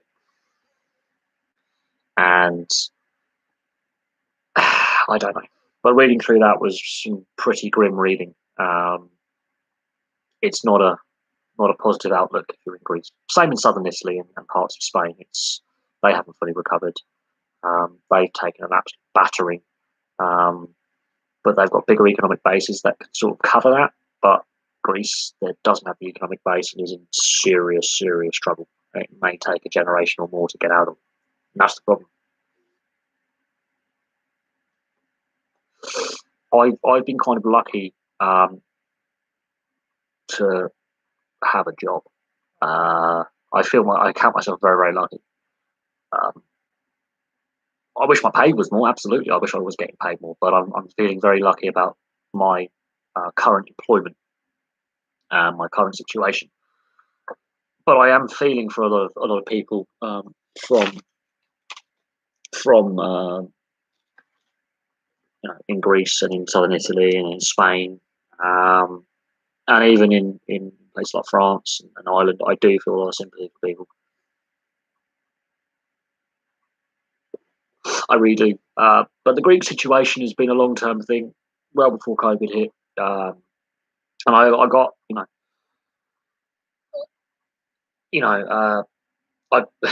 I've seen this, and this is, I think, where there's a lot of mistrust of the EU and a growing skepticism of the EU project.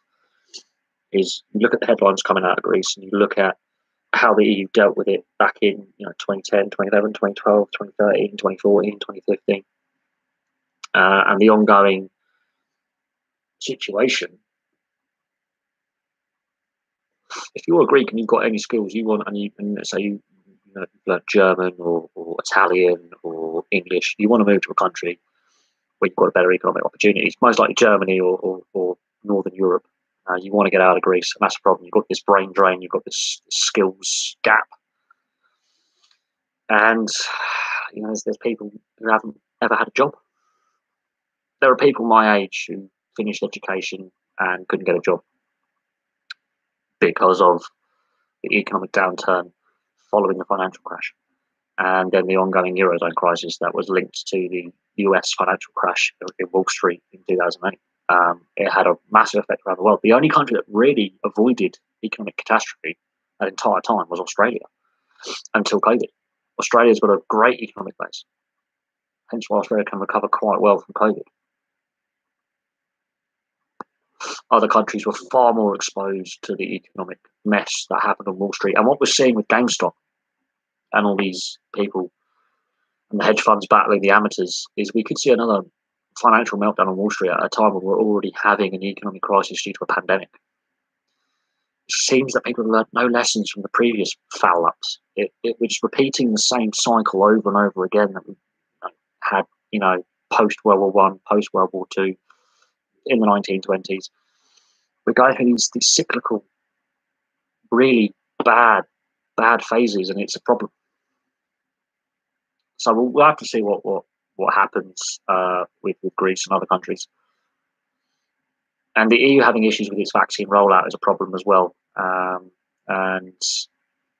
I kind of feel lucky that I'm living in the UK in that sense. But the EU is having a lot of struggles getting its vaccine sorted out. There's discussions between the UK government and Brussels over the AstraZeneca vaccine. Because the EU made a terrible mistake when it said its primary production centres would be in the UK, not in Europe. They'll be secondary, and the secondary ones cannot meet the demand of the EU. So that's interesting how this live stream has gone from video gaming to Greek economy, but it has wider impacts. What happens on Wall Street, or what happens with the ERM back in '92, Black Wednesday, when the UK basically pulled out of the European exchange rate mechanism, has implications long term. Ironically, pulling out of the ERM actually benefited the UK economy massively, ironically, at the time. But we pulled out for the wrong reasons, which cost the government its power. That's why the Conservatives lost the '97 election, was its handling of Black Wednesday, which happened just after the landslide election for Major's government in '92. Not long after, there was this financial meltdown on the stock exchanges, and that had a massive implication for the UK going forward. Ironically, a positive one. But we ended up with the euro being a thing. And there's a reason why the UK never signed up to the euro and kept the pound. There is a reason for that. It's called the ERM, the exchange rate mechanism, because they were planning for the euro back at Maastricht, and now we've seen the aftermath of the euro on some economies. Going over to the US, what Biden's got to do, and we'll link back to the US and Biden, new president. During the election campaign, he didn't have a lot of domestic and overseas policies, which was really ironic. But he won because he didn't have any. He was the opposite of Trump. People would obviously saw that having 4 more years of Republican Trump was not what they wanted. So it'll be interesting to see what happens with the US. It'll be interesting to see what happens with the stock market regulators. And it'll be interesting to see what happens with hedge funds long term, because the GameStop and other stocks and shares that these amateurs are buying into, playing the hedge fund managers at their own game, is a dangerous game to play. There are unintended consequences. Yes, I can understand average Joes wanting to play on the stock market and make a little bit of extra money out of whatever income they have. It's fine. The fact they're choosing failing companies to do it is really interesting, because our pensions are tied up with that. Our company pensions are tied up in that. And that is a problem.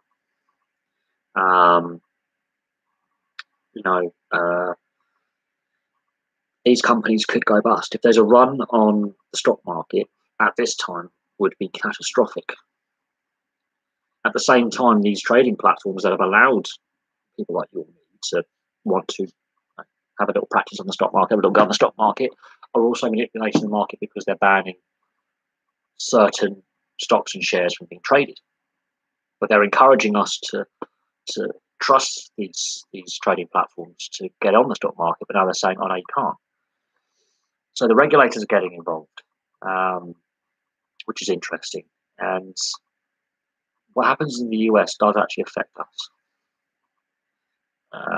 We've seen it in 1929, definitely in 2008, although the signs were there before the US stock markets went into meltdown that fateful day.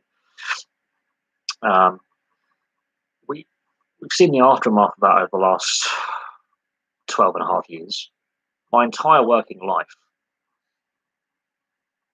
if I was 20 years older, I would have done all right out of things.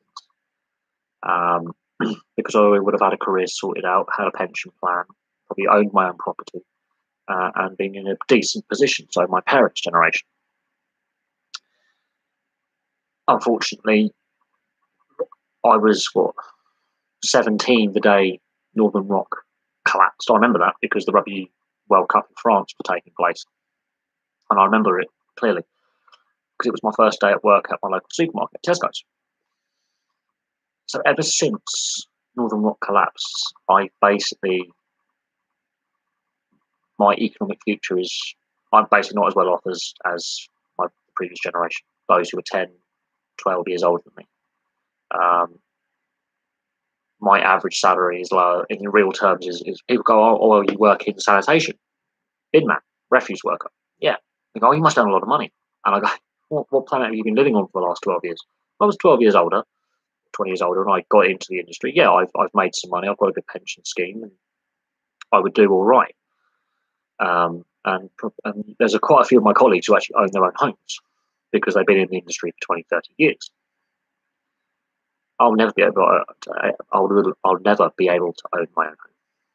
That's the view. That's what I see. I will always be stuck renting a property. There's a shortage of social housing, and that's partly to do with what happened in the US. It's one of the reasons why the channel started. The original channel, the main channel started, was I was pretty pissed off with life. And job opportunities, while they were still there, it was harder and harder to keep down a job long term because employers preferred flexible contracts, and the labour market was not as great as what it was a decade before. So I understand what it's like, and it is frustrating being in that 1830. I mean, I'm now sort of on the edge of the 1830 group. What I call the 1830 club actually is 16 to 34, but my generation is less well off than our parents. And God knows what our kids' generation is going to find in the workplace and living standards and average salaries and average house prices. But what happened in Greece is being replicated in different circumstances around the developed world. There is clearly an issue with youth unemployment. Some countries and some regions, some countries are more hit than others. But when you've got a 40% unemployment rate in, let's say, a city of people aged between 16 and 32 or 34, when you have that kind of employment gap and skills gap, that leads to long-term social problems. Slums will develop. Poverty is a thing. And in the decades, 2-3 decades before, poverty was falling. Wages were going up. Things were okay for people. But it's what it is. What's happened in Greece could be replicated across the EU, could be replicated across the developed Western world on a bigger scale. If America does not bounce back properly from COVID, we could see similar scenes in the US. If Biden gets his domestic economic policy wrong in the next 4 years, huge parts of the US could end up looking like Greece. That's a worst case scenario, by the way. But there are certain cities and certain areas in the US that already have high unemployment problems, social deprivation, and replicate here in the UK. It's a thing in the UK. There are issues with high unemployment in certain towns and cities where certain areas of that city have a a high unemployment rate, a high crime rate, youth unemployment linked to high crime. So when politicians are going, we need to get to the cause, the root cause of crime and poverty. We have to look at, okay, what's happening in this particular city, this particular region. A part of it is economic policy. A huge part of it is economic policy. Low wages, lack of economic opportunity. It has an impact. I know some people who've struggled to get a job for a decade in and off the benefit system. Struggled to find employment. Always down the job centre office signing on to get their benefit payments. I haven't had to use the benefits office since 2012. So I've been lucky in that respect. But there were periods in time where I had lengthy spells out of work and out of education. And it's a long-term thing. And it is more prevalent in poorer communities, and it's more prevalent in immigrant communities as well. So there's long-term social issues that are at play here, and this COVID pandemic is exacerbating those existing issues. So it'll be interesting to see what happens with the economy in the next 12 to 18 months. It really will, because we cannot continue down this path. The pandemic has exposed flaws in the system that we have in place, and economic policy and social policy that we have in place domestically in every country around the world. And they've been exposed, and massively exposed. So, yeah, I'll be interested to see what other questions people have before I wound this up. But yeah, the Greek question is definitely an interesting question. And it links into, it does link into, why I play less video games. It's the cost. If it was more affordable and more accessible, I would do it. I was still playing on the Xbox when I had my last job. I would get in from work and relax and go on the old Xbox. The last 6 months, I've sort of tuned out to a certain extent, and yeah, I think there's more pressing concerns right now. More pressing concerns. I'm trying to use social media less than what I was before. I'm trying to, and it's difficult living by yourself when there's no social activities to partake in, where like cinemas are shut, bowling alleys are shut, sports stadiums and arenas are shut. Places where you would socially interact with your friends are closed. There's a lockdown in place. It is having a massive impact mentally on people as well. So there are things going on that are affecting outlook on life. A couple of years ago when I started up both channels, I didn't think we'd be in this position. There was a lot of hope. And I'm still hopeful long term for the future, but there's a lot of unknowns, and we've got to get to this vaccination program the UK government and the global governments are rolling out. And we've got to get through a very tough period. And it could be a tough period for a long time. A long time. We'll just have to see long term. I think a lot of companies will go under.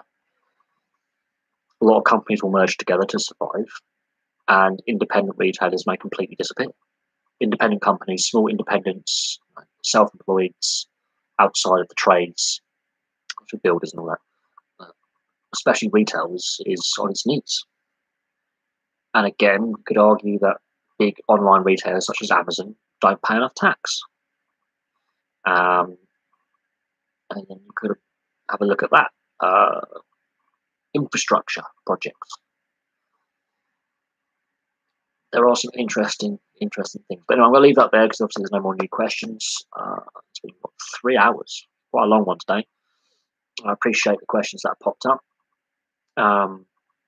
Obviously, going to be putting some more videos on this channel. We'll be discussing some more things that are happening. We'll look at the Dutch riots, whether they continue long term, or they seem to have calmed down a bit the last couple of days, but they're still ongoing. There's still disturbances in Holland. We will look at the vaccine rollout. We'll look at some of the main news stories that are going on, and then we'll obviously focus on the sports channel as well. Thank you very much for watching. Obviously, Keep your eyes open for videos on both channels, and I shall see you all very, very soon.